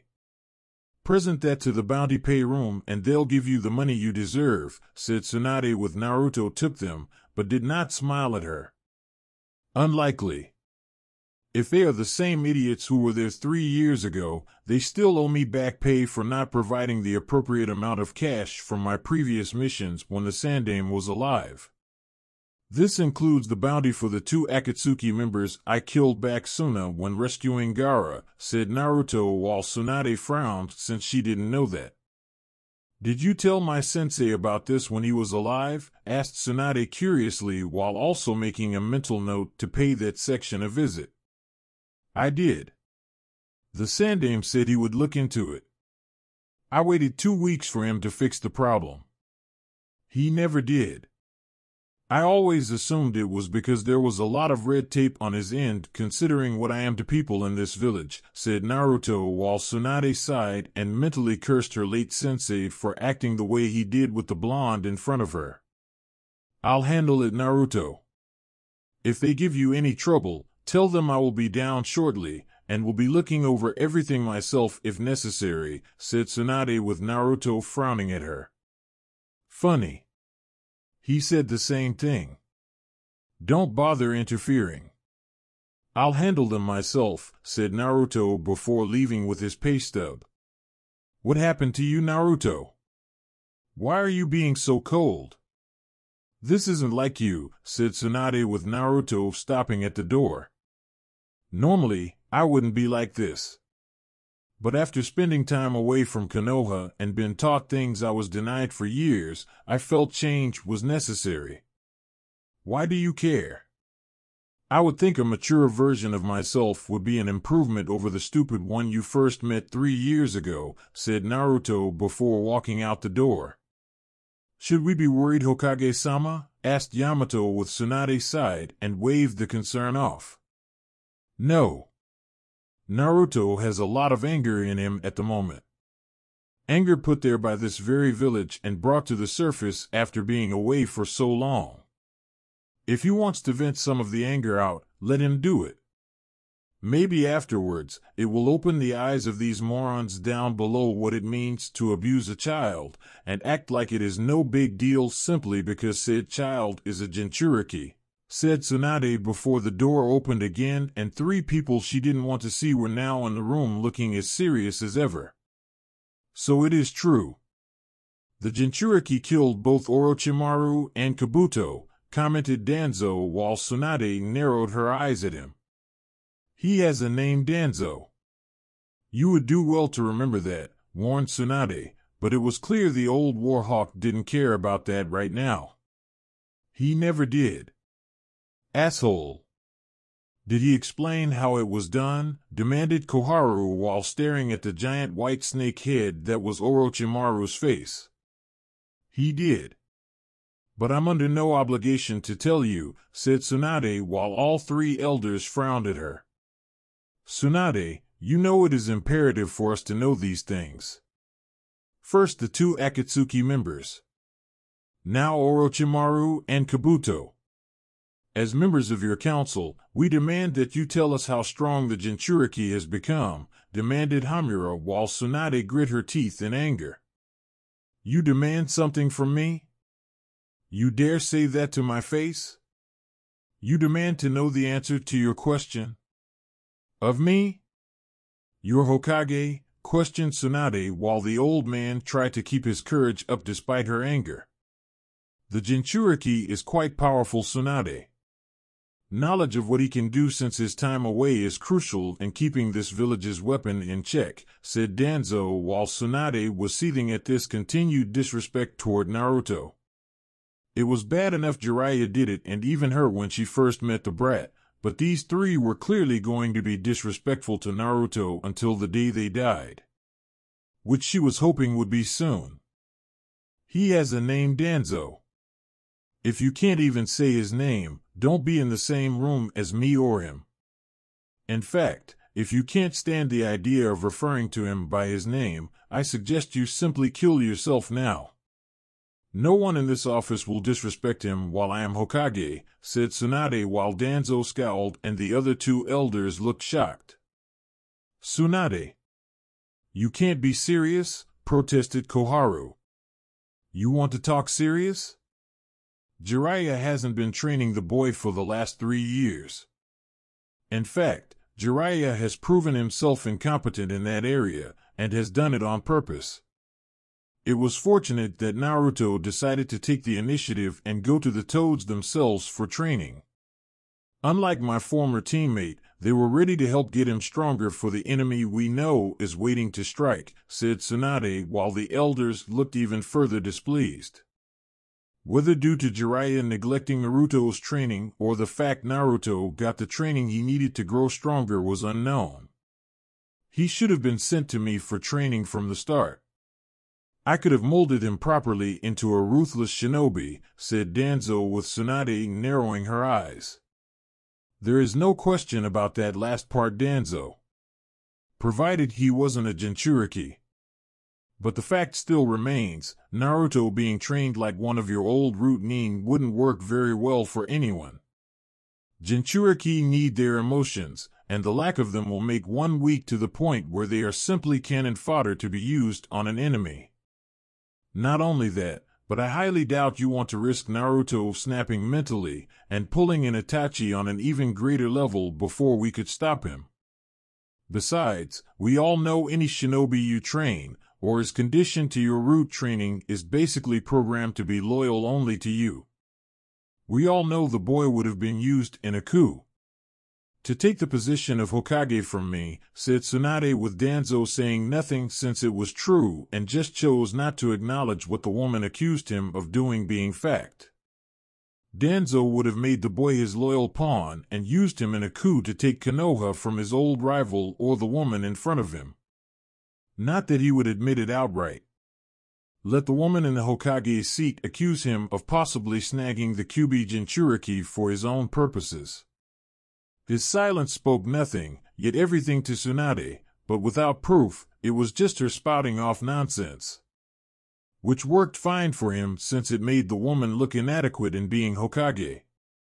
"What does Jiraiya have to say on the subject of the boy?" asked Tamura curiously while he changed the subject back to the village's Jinchuriki. "What do you think?" "He is acting like an angry man-child about it. Naruto resents him for the lack of training received from the beginning and knows Jiraiya did it deliberately. Not only that, but I imagine the Toads told Naruto quite a few things that no one ever thought would be revealed to him until much later in life. Certain things we would rather take to our grave before letting see the light of day," commented Tsunade while the elders now had a look of fear on them. "Even Danzo. They wouldn't dare."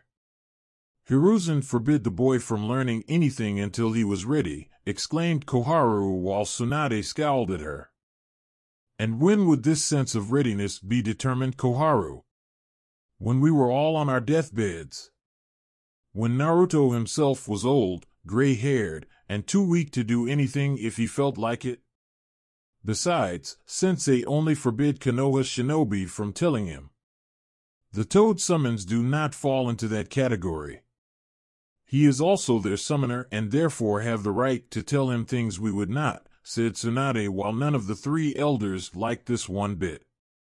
"His mind needs to be wiped or suppressed of these things," stated Danzo immediately while the others agreed. "No. I forbid it. Naruto knows what he knows and that's fine. He should have known the things he does now from the start. Sensei made the wrong choice on how to raise Naruto and Konoha. He let the village treat the boy like a punching bag in order for them to vent out their frustrations and damn near stunted the boy's growth and potential beyond repair. We all know that if my grandfather, granduncle, and grandmother were here, they would have piled a lot of bodies in the middle of the village square for what this place has done to him. And don't bother denying it. I know enough about the issue to know that all three of you helped in its very orchestration. You are all just as guilty as he was when alive, and even more so to let it continue," said Tsunade while knowing these three had the pull in Konoha's own government to make it happen. To say otherwise would insult everyone's intelligence in this room. We did what was best for Konoha. Such potential had to either be stunted, controlled, or both to the point where the boy could not attack us. Hiruzen understood this and decided to let things play out. Whether or not it went against the wishes of the fourth Hokage was irrelevant. The needs of the village as a whole outweighed the wishes of the select few, said Hamura while Tsunade scowled. Says the select few who preyed on the fears of the whole village to get what they had wanted from the start. Says the people in front of me who are afraid to actually make the selfless sacrificial play to ensure Konoha lives to see the next day. You three are a bunch of sniveling cowards who throw away the true patriots of this village just to sit in your cushy seats of power while judging others for the work they do, said Tsunade while the elders made scowling faces at her to indicate she was not only right, but they hated being called out on it. So what will you do now, Tsunade? Asked Danzo curiously while wondering what she had planned to do about the village's weapon. It is Hokage-sama to you, Danzo. If you can't call me by my title, I suggest you not come to any more council meetings and officially retire from all service. As to your question, I will let Naruto do as he wishes. If anyone tries to fuck with him from now on, it will be their own damn fault if he finally decides to smash their stupid faces through a wall or two, said Tsunade while the elders didn't like her answer at all. So you condone him lashing out at Konoha? At its people? At us? Asked Hamura while Tsunade scowled. Yes. I do.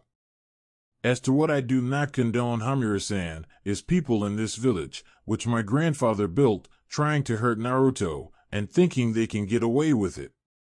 This village needs a wake-up call, if not a kick in the ass. Who better to kick it than Naruto, said Tsunade with the elders grimacing. They really didn't like her decision now. The people will not stand for this, Hokage-sama, warned Hamura while Tsunade glared at him.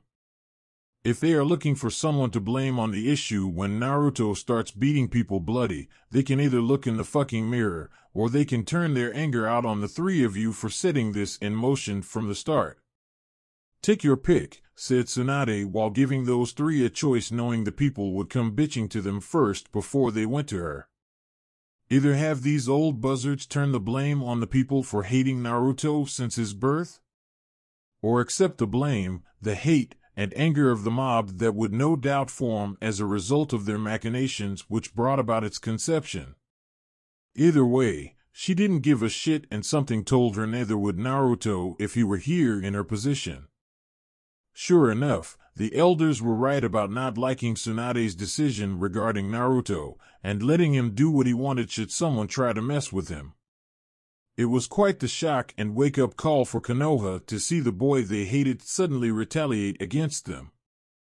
The first to feel his wrath was the payroll department following his return to the village after killing Orochimaru and Kabuto while bringing back Sasuke. They had tried to cheat him of the full amount from the bounties and mission pay stating demon tax along with some other nonsense. All with cruel smiles on their faces since they had done it before to him without fear of being punished by the higher-ups and Tsunade's Hokage predecessor. If anything, they were encouraged to do it. Naruto's response?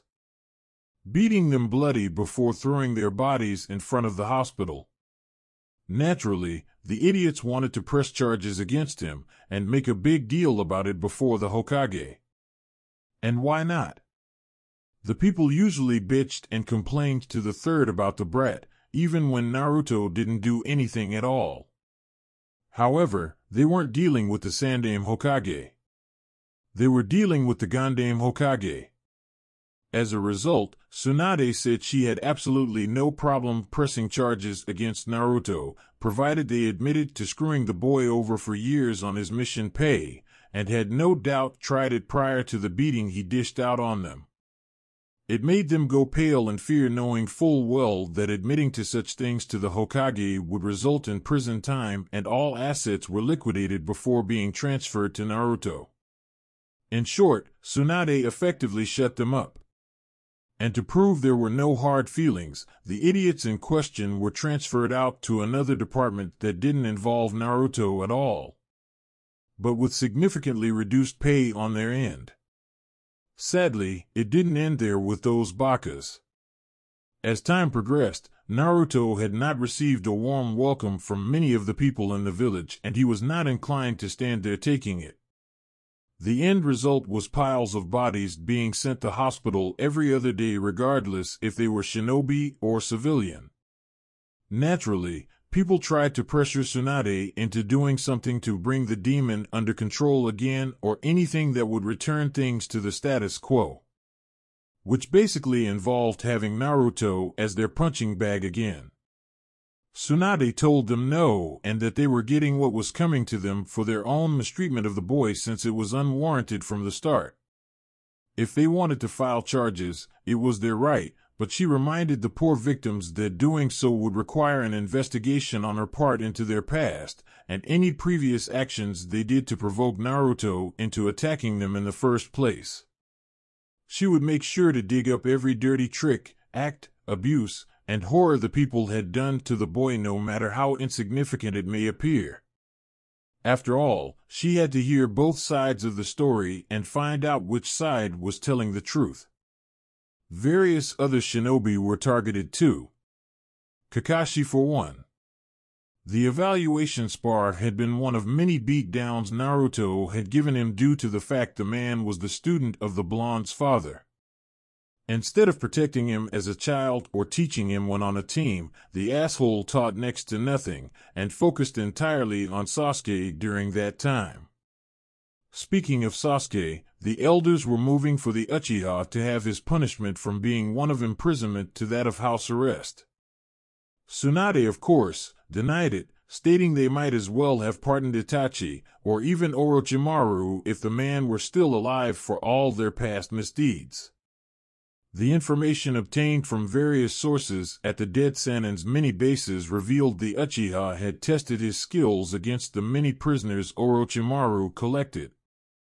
Sasuke had killed, crippled, maimed, and tortured many people either for training or to satisfy his various dark appetites. So why give this Uchiha any leeway at all? Because of his bloodline?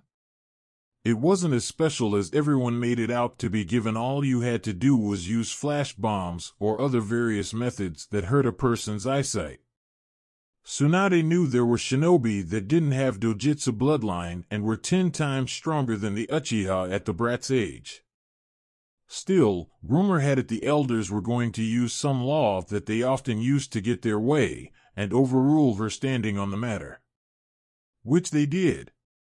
Only when they came to free Sasuke from his cell, they found the two ANBU, secretly Root ANBU, guarding the cell were dead, killed in a very brutal fashion, and the Uchiha was found dead in his cell. The boy had both of his eyes ripped out of their sockets, a leg and arm were missing, his intestines ripped out and piled on the floor, and upon further inspection noticed blood pooling between his legs unrelated to the last one. The final injury indicating someone had castrated the Uchiha to prevent anyone from having his children enter the rebirth of the Uchiha clan. Naturally, they blamed Naruto, which he openly admitted to doing without shame once brought before the Hokage, the elders, and the clan heads. Originally, Danzo pushed for Naruto to be imprisoned for the act, calling it treason, and proclaimed him an enemy of the village. He never realized it until the blonde's trap was sprung, as Naruto wanted the Warhawk to make a spectacle out of this during the trial. Naruto had called Danzo out on his own patriotism for being a supporter of Orochimaru before the Sannin even went rogue and recruiting the snake into Root. Naturally, Danzo denied the accusations fired back at him, calling Naruto in it, a weapon speaking out of turn, and disobedient tool unfit to proudly serve Konoha, along with mentioning that there wasn't an ounce of proof the Jinchuriki was telling them the truth. Producing what Sai had on him, the letter addressed to Orochimaru from Danzo with the identities of the various ANBU loyal to Tsunade said otherwise. It was only when Danzo saw the information he gave to Sai and looking back at Naruto did the old Warhawk put 2 and 2 together on how his subordinate truly died that day. Not only that, but Naruto had the Toads do some infiltrating of Danzo's base underneath Konoha, making copies of the files there, and soon plopping them on Tsunade's desk. It was amusing to the blonde Jinchuriki to see Danzo's usually emotionless face show fear and anger at having his plans exposed to those he didn't want to see said plans. Even worse, Naruto had surprised him by using a small Wenjutsu to cut the bandages around the Warhawk's face off to reveal the Sharingan hidden there. Before Danzo could even move to flee or summon Root to his aid, chakra change from Naruto wrapped around him and squeezed to the point where the man cried out in pain from the pressure. By the time a chakra suppressing tag could be put on him, Danzo was on his knees and glaring up at Naruto's face. The boy had placed the seal right on his forehead and was so strong, it actually forced the Sharingan in Danzo's head to turn to a normal black orb to further prove it came from an Uchiha. Even worse for the Warhawk, his hidden arm had been exposed with the arm itself now looking like it was rotting from the lack of chakra running to it along with the Sharingan eyes literally crying bloody tears.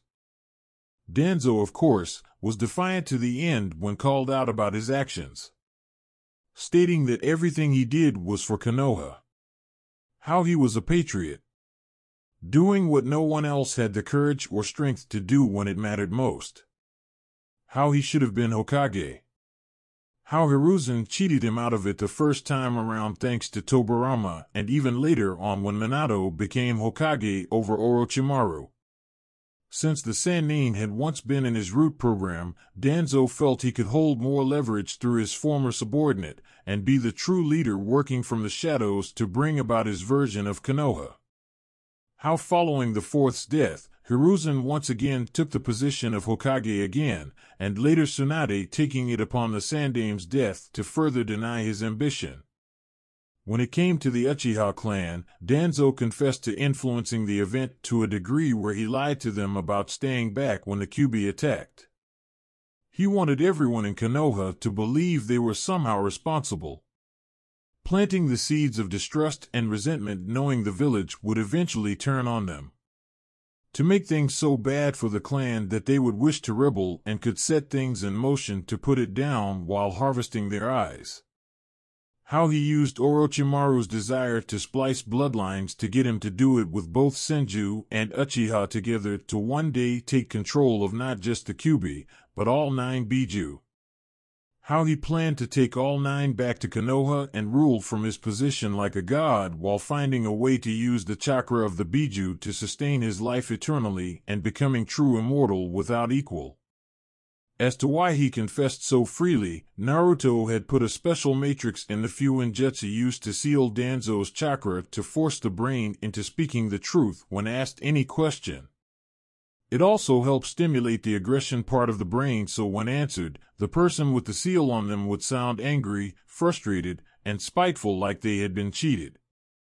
Which is exactly how Naruto wanted Danzo to be portrayed before having the old man's head sliced clean off. Even the seal on Danzo's torso was deactivated since there was no chakra left for the man to try sending into the system to kill everyone. With Danzo out of the way, Tsunade quickly had the other 2 elders arrested despite their own vocal protests. Until Naruto told them they had 2 choices. One being they were imprisoned in their homes until they died. The second was him killing them both here in the office and have their sins brought to light and shaming them forever along with Danzo. They quietly took option 1, but they still gave him a glare for doing this to them. As if it was his fault they had done such horrible things in life. Naruto's response to their glare? Telling them to fuck off and getting the fuck out of his sight before he did to them what was done to their favorite Uchiha. He would visit and kill their wrinkled old asses later, of course. They still could try rallying the root Nin Danzo had underground to stage a last-minute coup against Tsunade. No one wanted that. With the internal threat to Konoha taken care of now, Tsunade could refocus her efforts on the Akatsuki. At the moment, the group was down 2 whole members. With Sasuke's death eventually getting out, the Hokage had no doubt Itachi would come back to Konoha to pay a visit to find out what happened to his little brother. And she wasn't disappointed. Itachi had come back to Konoha to kill Naruto since he knew the Uzumaki would be the only one to go that far to hurt and kill Sasuke. The man was livid when he came back to the village after Zetsu had revealed what happened to the younger Uchiha. Itachi knew he was disobeying Pain, Tobi/Madara, and even Jiraiya himself when the Sannin got word of Itachi heading for Konoha to kill the Jinchuriki. Uchiha Itachi wouldn't hear them. He was out for blood. Uzumaki blood. Naruto's blood. Only when facing Naruto did the Uchiha realize how outmatched he was when facing the younger ninja. Naruto was ready for him. It was clear the blonde knew the Uchiha would come back to Konoha to not only get answers, but to avenge his little brother's death. An ironic twist, really, considering Sasuke wanted to kill Itachi to avenge the clan. So you came to avenge Sasuke. That's ironic, all things considered. And the avenging part coming from you no less. Before I kill you in a way equivalent to what you did to my little brother, tell me why. Why did you kill Sasuke? Why mutilate him? Did he sever the bond you had with him so badly that the only way to make the pain stop was to kill him? Cue Naruto laughing at Itachi. You honestly think I felt any kind of pain from him severing our so-called bond that we had with each other? I felt no such pain. The only pain I felt from Sasuke was the 3 times he tried to kill me all those years ago during our fight at the Valley of the End in order to get to Orochimaru. Your brother was bastard. One you helped make with your actions and fucking over his mind. Twice. You didn't have to kill him, Naruto. He could have been imprisoned. Rehabilitated from the ground up if possible. You honestly believe that after Orochimaru invested those 3 years into molding your little brother to be his next host? You think Sasuke was going to stop walking his angry path of darkness and vengeance directed at you if he managed to end your life? What makes you think he would stop hating? Stop hurting others? Because you were dead? Because of you, hatred is the only thing Sasuke knew when it came to having a purpose. With you gone, Sasuke would have been a wild rabbit animal roaming the elemental countries, killing just about everything and anyone who so much as sneezed right in his general direction without pity, mercy, or remorse. You don't know that. Actually, I do. He told me as much before I killed him. You lie. Not about this. Why do you think I did what I did? He was going to be released from his prison by Danzo and the elders, going around the Hokage's authority. His guards were Danzo's routine. They relayed to him what Danzo told them. He was going to be under house arrest with ANBU supposedly watching him. Though we both know it would be the root ANBU watching him, not the ones loyal to the Hokage. That doesn't explain why you killed Sasuke and that he admitted to killing people after I was dead. But it does.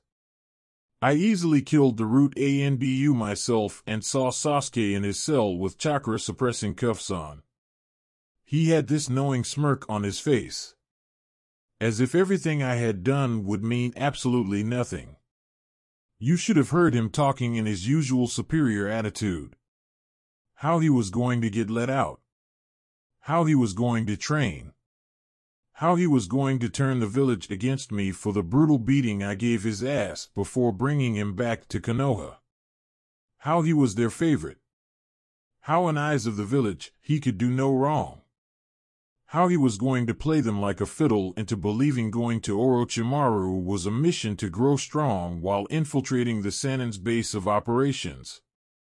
How he was eventually going to go rogue again to hunt your ass down and hurt anyone deemed a threat to his plans to kill you.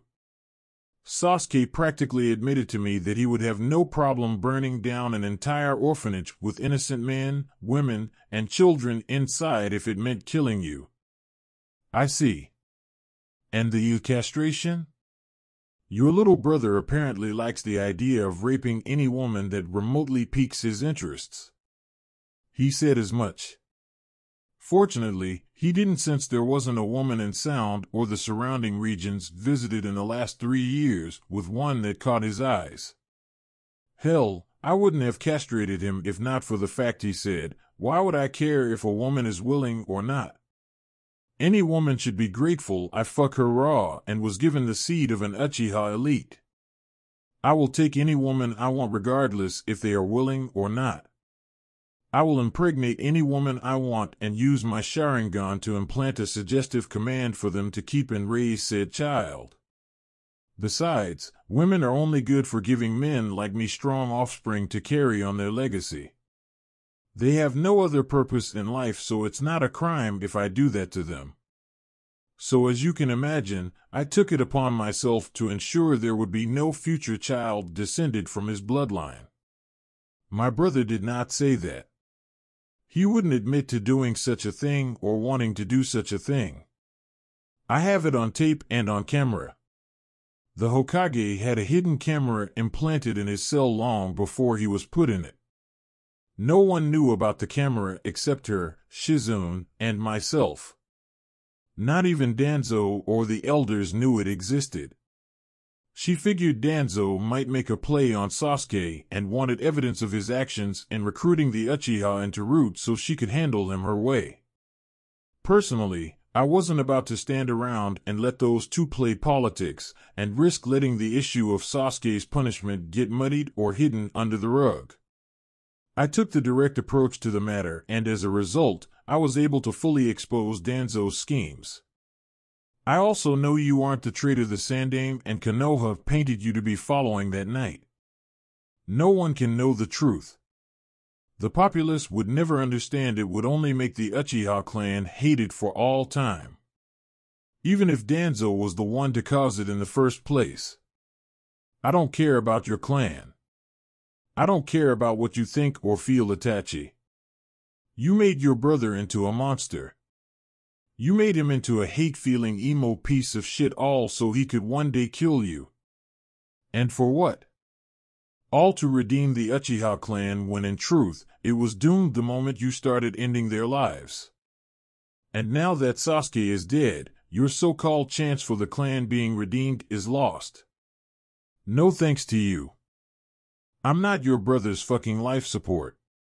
I am not going to give up my life for him and to fix your mistakes. You wanted him to redeem your clan? You shouldn't have fucked with his head twice over. You turned him into a rabid dog.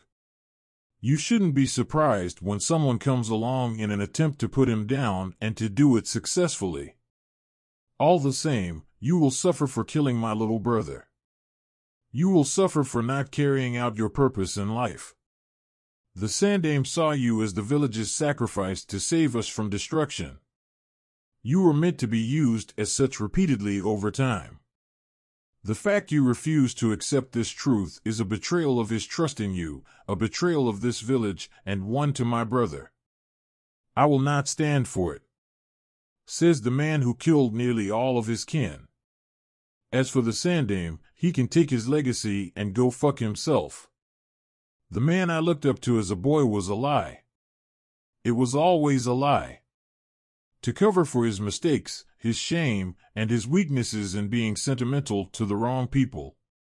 He was soft on Danzo. He was soft on Orochimaru. He was soft on your clan. And he was soft on Sasuke.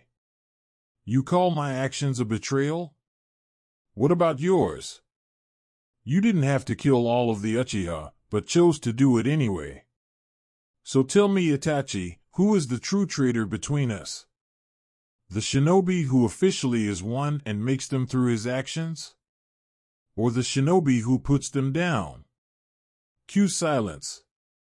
It seems we have nothing left to talk about. Agreed. Goodbye, Itachi. Send my regards to that bastard you call a brother in hell. You first, Jinchuriki. The battle between Naruto and Itachi was fierce. Both coming at the other with the intent to kill. But not even Itachi, for all his skill, training, and power with his Sharingan eyes, could match Naruto's mastery of using Kurama's chakra mixed with Senjutsu. The entire time they were talking, Naruto had been absorbing it right into his body and gearing up for their fight. And boy did they fight. When it was over, the training field looked like a war zone. The trees were either uprooted or incinerated. The ground had craters everywhere with ninja weapons scattered all over. And on the ground in the biggest of the craters was Itachi. Or what was left of him. The Uchiha had tried to use Susanoo against Naruto, while the Jinchuriki used his hidden ace up his sleeve in the form of his Raisin Shuriken to obliterate anything Itachi could muster for a defense. When Naruto walked over to the remains of the Uchiha, he saw the man was barely clinging onto to life. His limbs were gone one way or another. His eyes were destroyed, and most of his internal organs were destroyed by the overall attack. It was actually a miracle the Uchiha was still alive for as long as he was to have one final conversation with Naruto before death. You won't win, Naruto. Your enemy, your true enemy in the Akatsuki, is stronger than I am. My death will only delay the final confrontation. This plan the Akatsuki has created for the 9 Biju was set in motion before you were born. Back when Jiraiya was still in his prime. How much does Jiraiya know about the Akatsuki? Has he kept things from Tsunade? From me? Things not even the toads know? Yes. He knows things about the organization from what I was able to tell him. Things not even the Hokage knows. Jiraiya kept things even from the Sandaime. As for the toads, if they knew the true extent of his involvement in certain events leading up to the Akatsuki's birth, it would anger them greatly. Why? Tell me why. Because the leader of the Akatsuki is known as Pain and his partner Konan were former students of Jiraiya. He found them as orphans near Aim along with a third boy named Yahiko. He trained them to survive the harshness of their environment and saw one of them had the eyes of the sage. The Rinnegan. If that is true, why didn't he take them with him back to Konoha? Why didn't Jiraiya raise you when it was his duty as your godfather? Point taken. So what happened next? I honestly do not know. All I know is one of them died and Madara came along shortly to corrupt the organization. Capturing the 9 Biju and using their combined might as a deterrent for war was his idea he implanted in Pain's mind. The ultimate weapon to be used as a deterrent to force peace on the world. But it's a lie. Madara has other plans that do not involve such things. Madara is dead. He's too old to be alive. The man claiming to be him says otherwise. What does he look like? Does he wear Madara's armor? Does he have the Sharingan? No. He wears a spiral mask and standard ninja gear under his Akatsuki robes and calls himself Tobi in front of the group. Plus, he pretends to be an idiot so none of the other members know he is Madara. But to answer your last question, yes. He does have the Sharingan and can turn it off. Only an Uchiha can do that, so the man is clearly from my clan. Which further proves he isn't Madara. The real Madara would never do such a thing in front of anyone. Acting like an idiot and hiding behind a mask is not something the real Madara would do. His pride would never allow it. He's clearly an Uchiha, but clearly not the most infamous one. Nevertheless, he calls himself Madara. He was the one who attacked the night of your birth and ripped the Kyuubi from your mother's body to take control of it. Only someone like Madara could that in the past. I figured as much from what the fox showed me from his own memories of that night with my parents dying. Doesn't matter. I know enough about the fool to plan a proper defense against his little time-space manipulation and transparency technique. When the time does come, I'll crush the Akatsuki and any who support them. You swim against the tide. You will drown in the attempt. Perhaps, but I have no problem making waves that will set change in motion before I do. A kunai to the skull later and Uchiha Itachi was no longer alive. After he did that, Naruto found Tsunade had come with a small army of ANBU, the clan heads, Jounin, and Jiraiya with the last one glaring at the Jinchuriki. Of course, Naruto wasn't surprised the man was upset with him. Not only did the blonde Uzumaki prove he was strong, but he had killed Jiraiya's only spy that high up in the Akatsuki organization. Never once did he show concern for Naruto's own health or the fact Itachi no longer acted as a spy for him when coming back to Konoha to kill for revenge. Of course, Tsunade was also angry, but surprisingly, her anger was not aimed at Naruto for killing Itachi. He didn't do anything wrong despite Jiraiya's saying otherwise. No. The woman's anger was aimed at Jiraiya for not informing her of Itachi being a spy in the first place. She also felt the truth regarding the Uchiha clan plotting a coup, and Itachi doing it in order to spy on the Akatsuki should have been brought to her attention after becoming Hokage. Jiraiya disagreed. stating if he told her where some of his key spies were, it would make his value as a spy master diminish. Plus, the less she apparently knew about who his spies were in various parts of the world, the better. Plausible deniability were the two words he chose to reference, but Tsunade thought differently since Jiraiya's current handling of Konoha's spy network had become, well, crappy. From what Tsunade had gathered since Jiraiya had been out of the village for 12 years to provide Konoha with information, which he passed along to the Sandaime, the informants were not reporting in on time or their information was vague at best. Some had threatened to quit unless given an increased paycheck and holding the information they held as key leverage. Others threatened to go to the enemies of Konoha to provide them with the key information they held in exchange for immunity for past spying. Others simply wanted out because the Toad Sannin had found them in dire straits at the time of first meeting them and continued to blackmail these people unless they played ball with the pervert. Some of these spies were women, and from what Tsunade had been able to carefully read, in between the lines of course, her former teammate had gotten far more than just the information from their spying from them. If it wasn't from the fact they were in such valuable spots and needed for them, Tsunade would pull those spies, especially the women, out with those willing to take over. But she knew replacing old spies with new ones was extremely tricky, and there was also the fact, if she assumed correctly about some things, Jiraiya would never let those female spies go on living knowing the tables would turn on him in terms of who was blackmailing who.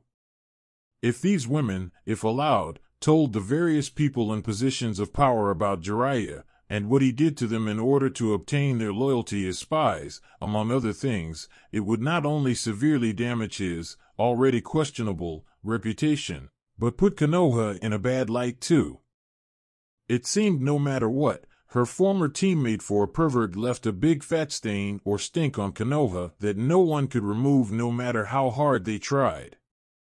Even worse, Jiraiya had some debts of his own outside the village that were not on the books and had conveniently forgetting about. Until they came to bite him in the ass.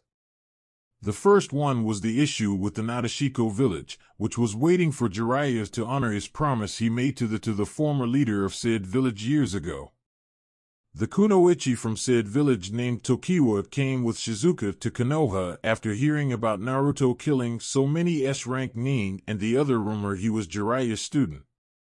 Tsunade had admitted the boy was Jiraiya's student, and using the term loosely, for a short time, but had a falling out over the teaching methods. Again she used the term loosely, the Sannin used during that time frame.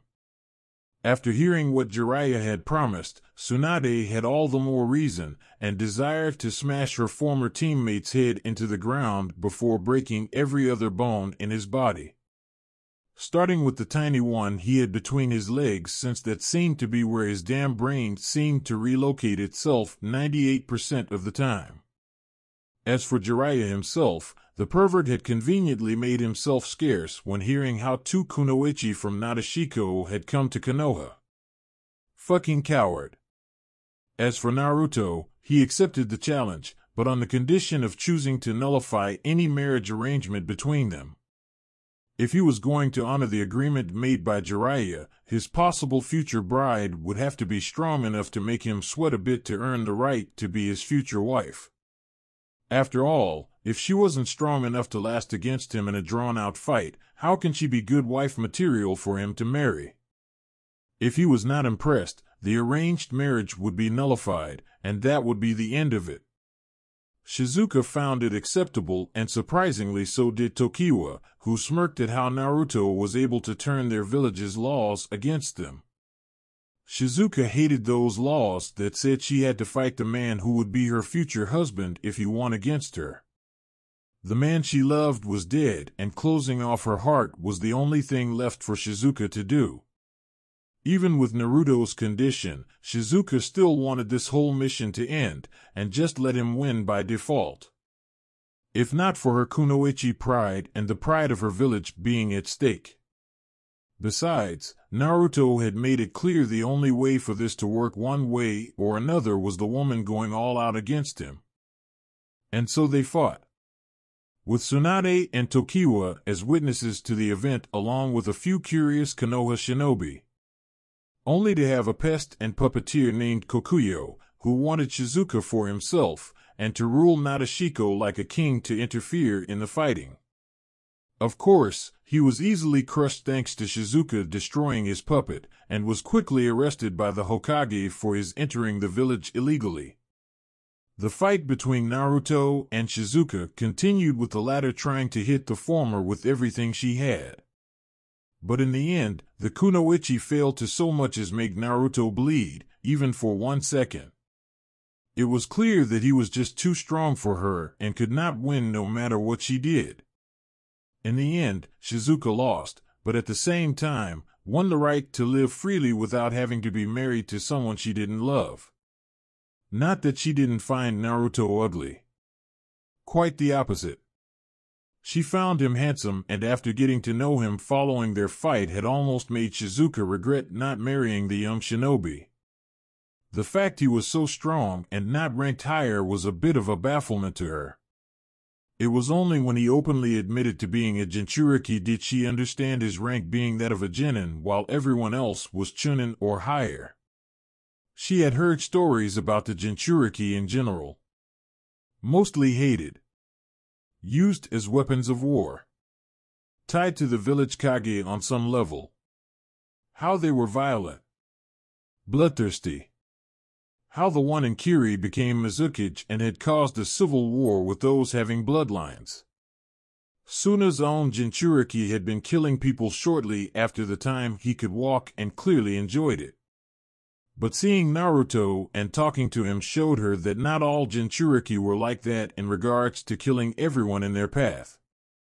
In fact, Naruto cleared up why Gaara was the way he was in the first place, and how it wasn't the kid's fault.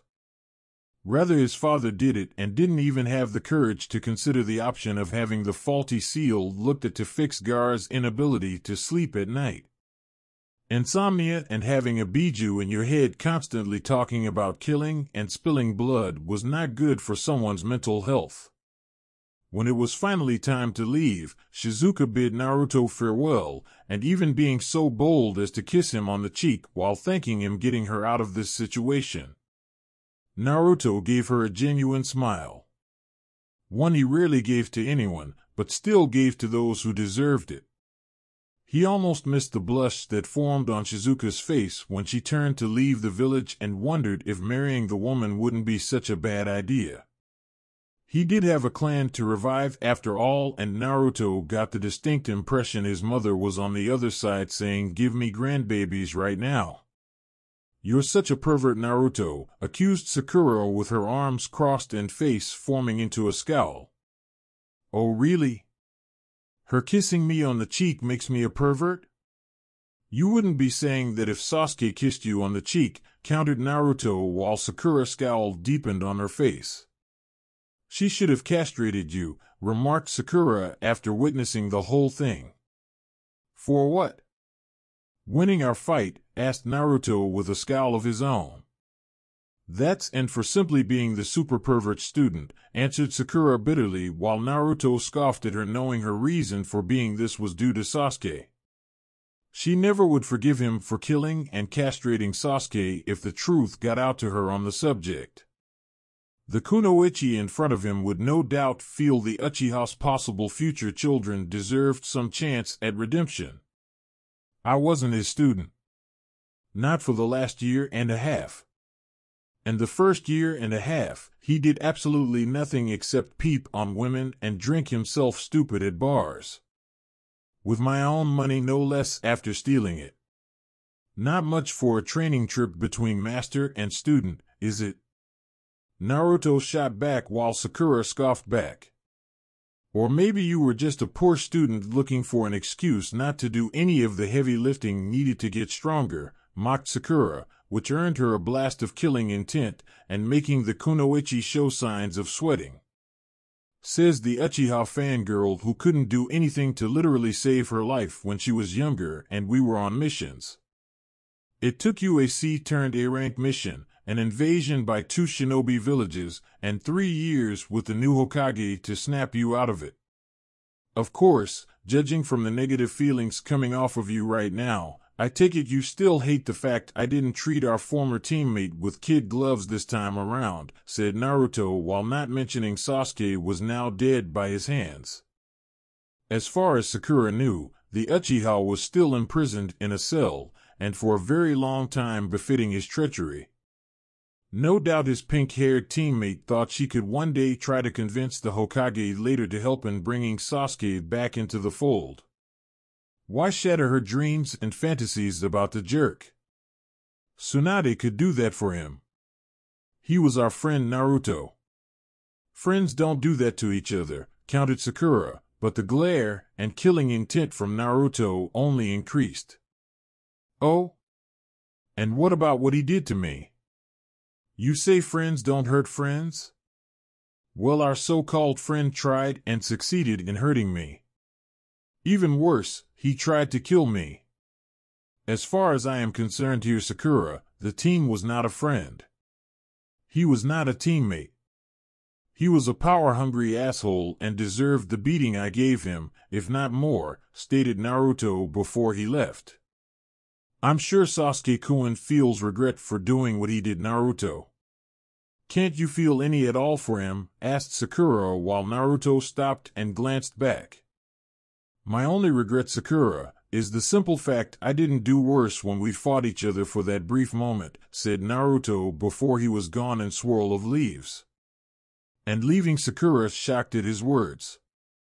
Following that incident, Tsunade wanted more answers from Jiraiya about the Akatsuki, and who was this leader Itachi mentioned before dying. It was clear by the Uchiha's last words that her former teammate knew more than he was letting on or was going to reveal for one reason or another. Of course, Jiraiya was being tight-lipped on the issue about the Akatsuki and refused to answer. At least at first. It was amazing how breaking few ribs, a leg, 3 fingers on each hand, and the threat of castration could loosen one's tongue. So Jiraiya reluctantly admitted how the leader of the Akatsuki was another former and secret student.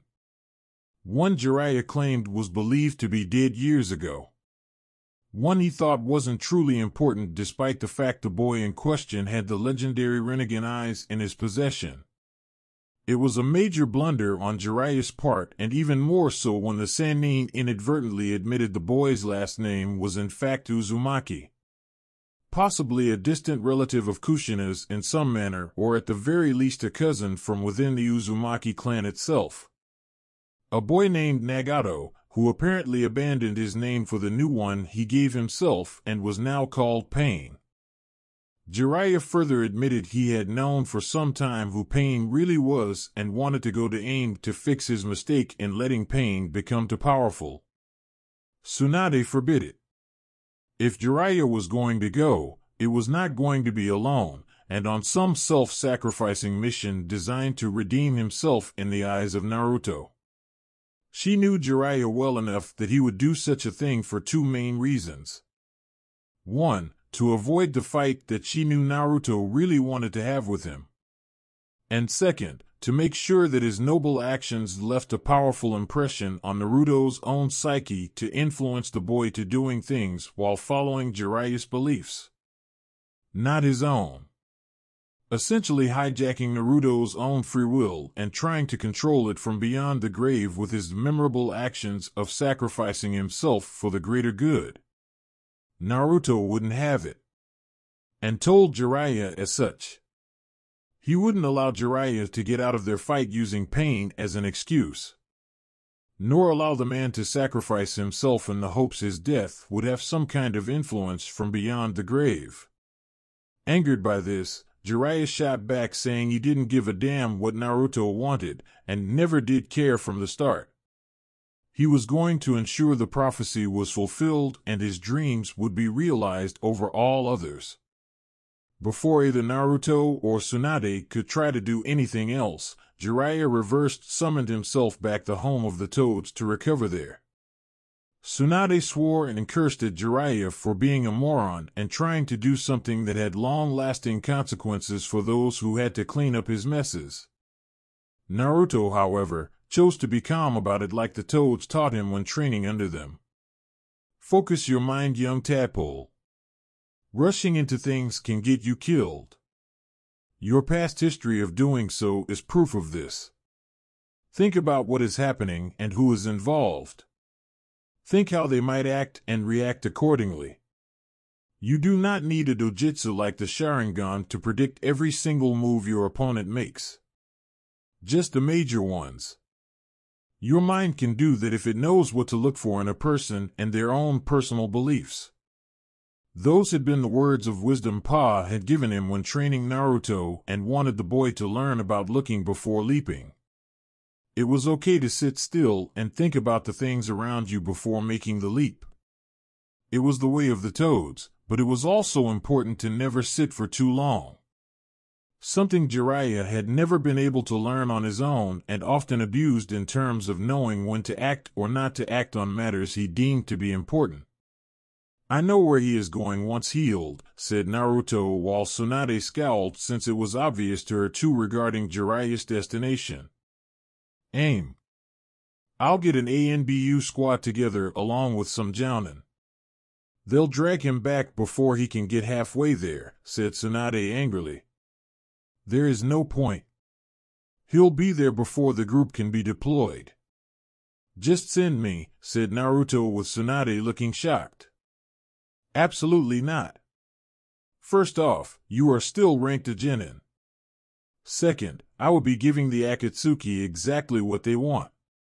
Even if they didn't extract your Biju right away, it does not mean they will make your time there as a prisoner any less pleasant. Some of them are pure sadists, protested Tsunade while Naruto scoffed. First, they won't get me. You don't train as hard as I do, only to get captured. Second, you can promote me easily enough. Not to mention rank doesn't count for shit in the real world. And third, if I can kill Itachi, Orochimaru, Kabuto, Sasori of the Red Sands, and Deidara the Mad Bomber of IWA, I can handle the others, said Naruto with Tsunade now glaring at him. Even if what you say is true, I would be an idiot to send you to aim alone without backup, said Tsunade with Naruto frowning. Perhaps, but it really depends on the backup, said Naruto with Tsunade looking like she had been slapped by him. You're suggesting the ninja I summoned would backstab you, questioned Tsunade while she saw Naruto's glare intensify. In a heartbeat. All those years growing up and I was getting beaten, they watched. Some even went as far as to join in. They knew who my father was. They knew enough about Fuinjutsu to know the difference between prison and prisoner. Did they care? No. Why would they? Who was going to remind them of their oaths to the fourth? Who was going to enforce it? The Sandaime? He gave the order. Force the Kyuubi Jinchuriki into submission. Make sure he is nothing like his mother. Like his father. Make him weak. Reliant on me. Reliant on those I tell him to be reliant on. You haven't rotated out the ANBU when becoming Hokage, and I can easily sense those in your office looking at me with hatred. You assign any of them to provide support, they'd sooner sell me out to the Akatsuki and make up any story they wanted, said Naruto while Tsunade winced since what he told her was true. What do you have in mind? Asking Tsunade with Naruto shrugging. As I said, you just have to send me. We both know it will take some time for Jiraiya to heal from the beating you just gave him. The toads are more loyal to me over him. The moment he pops out of their realm, they will tell me. Once that happens, I'll head to aim and stop the fool from doing something stupid, said Naruto while Tsunade grimaced. Fine. Considering your actions since coming back and your level of power, if not your strength, I'm promoting you straight to Jounin, said Tsunade with Naruto looking a tad surprised.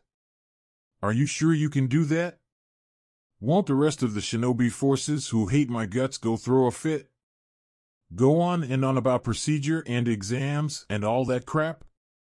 Don't I have go through promotional ranks one at a time instead of skipping them? Questioned Naruto, with Tsunade shrugging since she understood his surprise. He was expecting her to simply promote him to Chunin now, followed by Jounin in the distant future sometime later. I'm the Hokage. I can promote and demote whoever I like to any rank I like if they are qualified enough. Honestly, those exams are all meant to draw clients to our village on a large scale, and to get the potential Jounin for their jobs. I can easily do that just as much after word gets out on how many S-ranked shinobi you recently killed, said Tsunade, smirking at Naruto.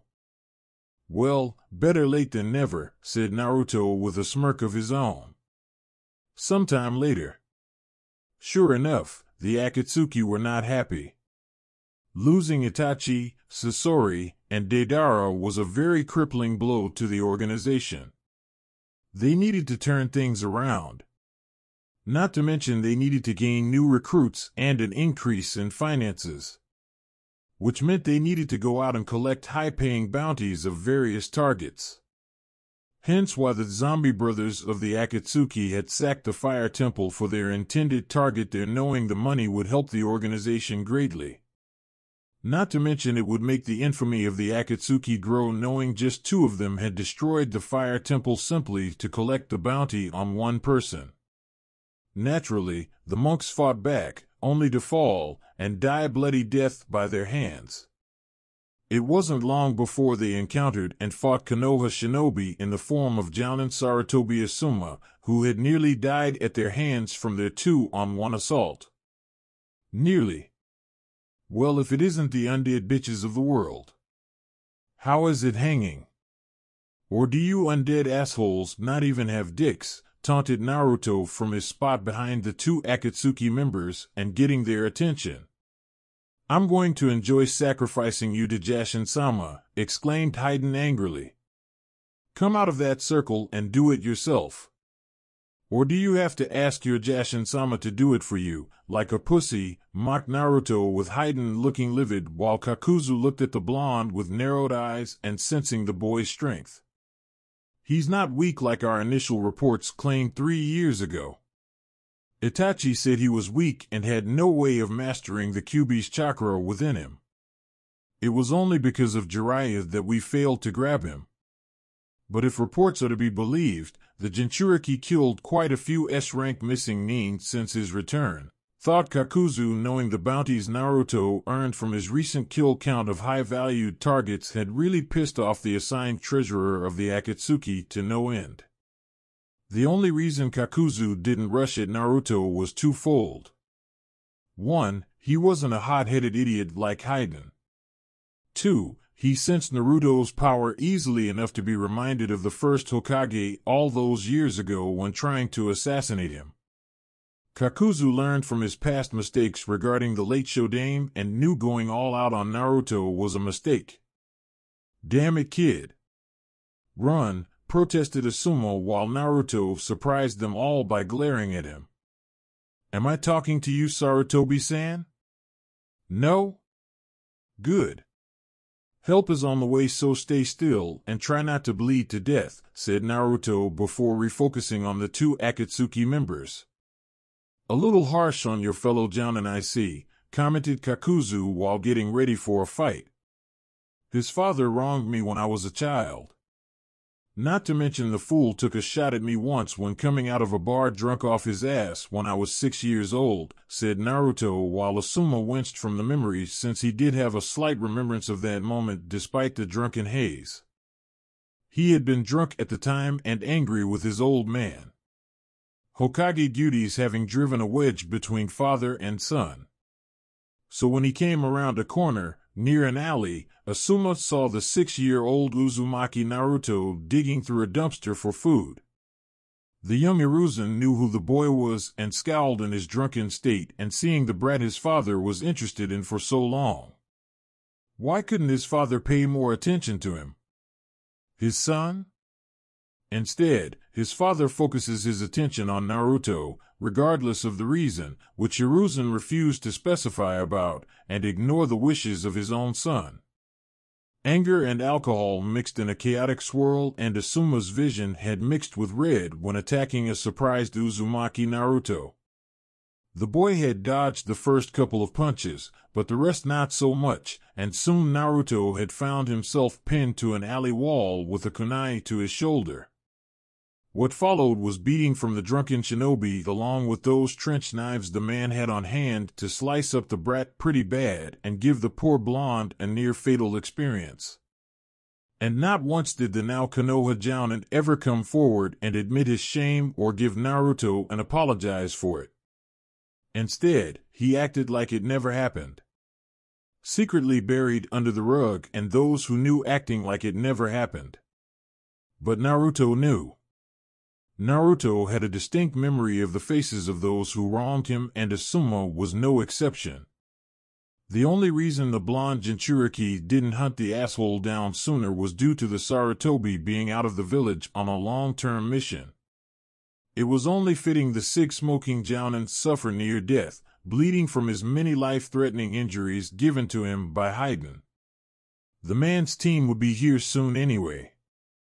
Ino was trained as a medic, so healing her old sensei wouldn't be too difficult for her. Ha! The little shit is hated in his village just like the others, exclaimed Haiden with a grin on his face. At least I have a shinobi village. Unlike you. I heard all about you, Jashin priest. Your shinobi village lost its balls to be one, and you went on a rampage as a result. Must have hurt to know your village didn't have what it takes. Did you cry? Whine like a bitch? Maybe even peed yourself like a little baby while crying like one? Asked Naruto with a grin on his face, while Haiden looked like he was ready to explode with rage. Only before he could, a shadow clone of Naruto struck from behind and kicked Haiden in the back of his head. The force behind it sent him flying out of the circle he made for himself to use against Asuma and ended the ritual. You fucker, yelled Haiden while Kakuzu frowned. Calm yourself, Haiden. He's upsetting you on purpose so you make mistakes, warned Kakuzu while Haiden snarled. Not hard to do. All it takes is insulting his impudent god, and the moron goes on a tirade lasting for hours, taunted Naruto while Haiden was foaming at the mouth.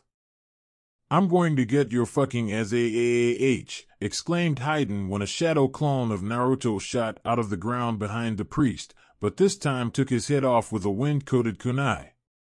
And surprisingly, the man's head kept on talking while cursing before Naruto's shadow clone punted it to another one holding a box with ceiling tags on it. Before Kakuzu could do anything, the shadow clone along with the box were both gone in a puff of smoke. What did you do? Asked Kakuzu curiously. My shadow clone reversed summoned to the Toad Clan's mountain. They are going to use their sage arts to purify Haiden and sever his connection to Jashin. Are you upset? Questioned Naruto with Kakuzu shrugging. Honestly? No. Haiden would always curse, yell, shout, and be an annoyance whenever we partnered together. Going on about his religion and how great it was when compared to everything else. I'm honestly surprised the Akatsuki kept him. The world Pain wishes to create does not sit well with someone like Haiden being a part of it, answered Kakuzu while Naruto stood there watching him. Which explains why you never moved to help him, commented Naruto while Kakuzu shrugged again. He would have done the same to me if I were in his position. We were only put in the same pairing simply because we can't kill the other. Haiden had previous partners who died by his hands simply on impulse to appease his god. My 5 hearts prevented that, said Kakuzu while Naruto's smirk grew. Until now, said Naruto before rumbling came from the ground. Kakuzu's eyes widened when the ground erupted with dozens of chakra chains wrapped around him along with his various hearts. Struggling to escape, Kakuzu struggled to escape, but found it wasn't possible, and soon felt each heart being stabbed by the chakra chains. You were stalling so those chains would make their way through the ground to me, said Kakuzu while his remaining heart was being squeezed by the chakra chain around it. No shit. I'm an Uzumaki. If my mother can do this, why can I? Asked Naruto before he commanded the chain to squeeze hard until the remaining heart it was crushing exploded, and thus killing the missing nin of Taki. Thanks, Gaki. You are a lifesaver. If you weren't here, I would be finished, said Asuma while Naruto simply walked over to him and punched the badly injured man in the face and knocking the jounin out.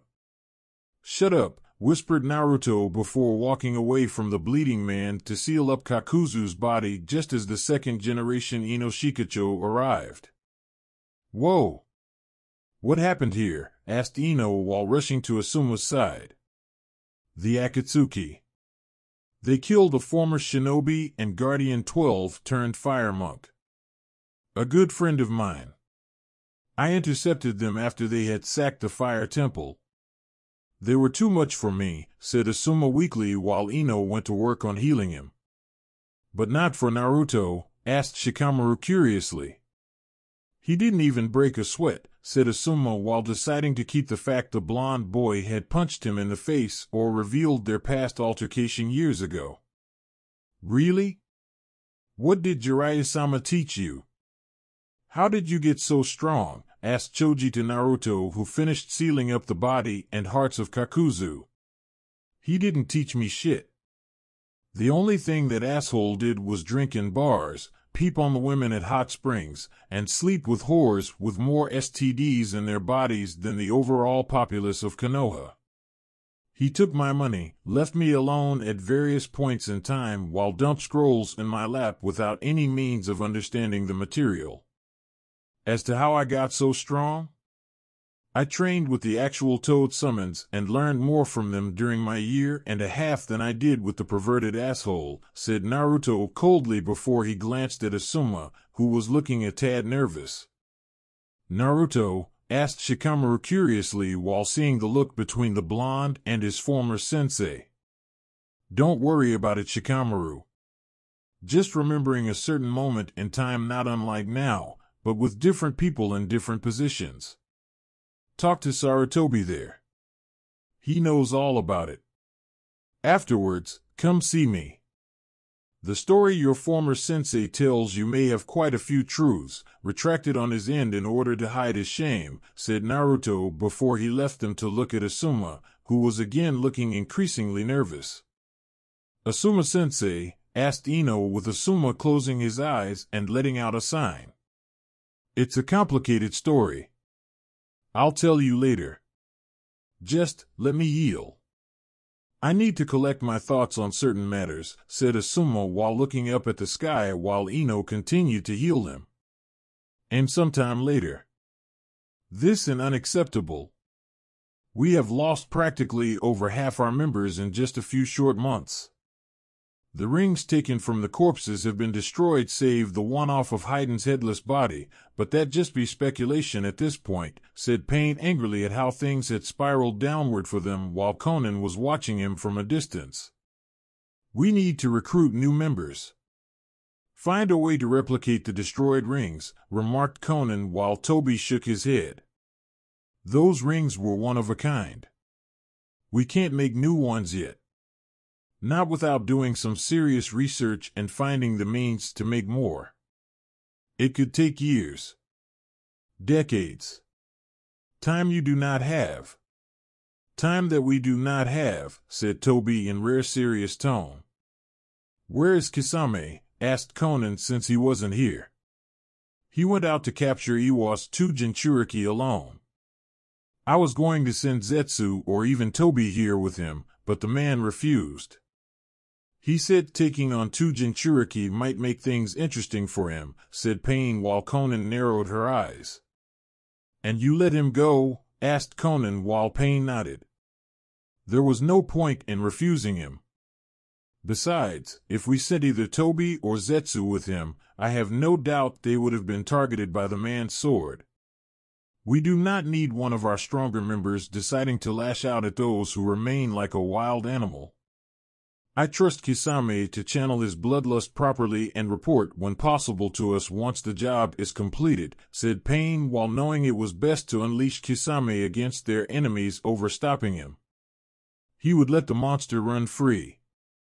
Their enemies would hunt and eventually kill Kisame, but Pain also knew the monster of Kyuubi would take plenty of them down before that did happen. As a result, Pain knew the number of his enemies from the 5 shinobi villages would be diminished significantly. Shame. You were going to need him, commented Jiraiya, who came out of the shadows with a serious look on his face. Hello, Sensei. It's been a long time, commented Pain, while Zetsu and Tobi decided it was time to vanish back into the shadows. Not long enough. I see you have changed since the last time we saw each other. At least Conan became every bit as beautiful as I believed, replied Jiraiya with a small smile to the woman. If you are done having perverted thought about Conan, I think it's time you explained your presence here, said Pain, while Jiraiya's smile left him.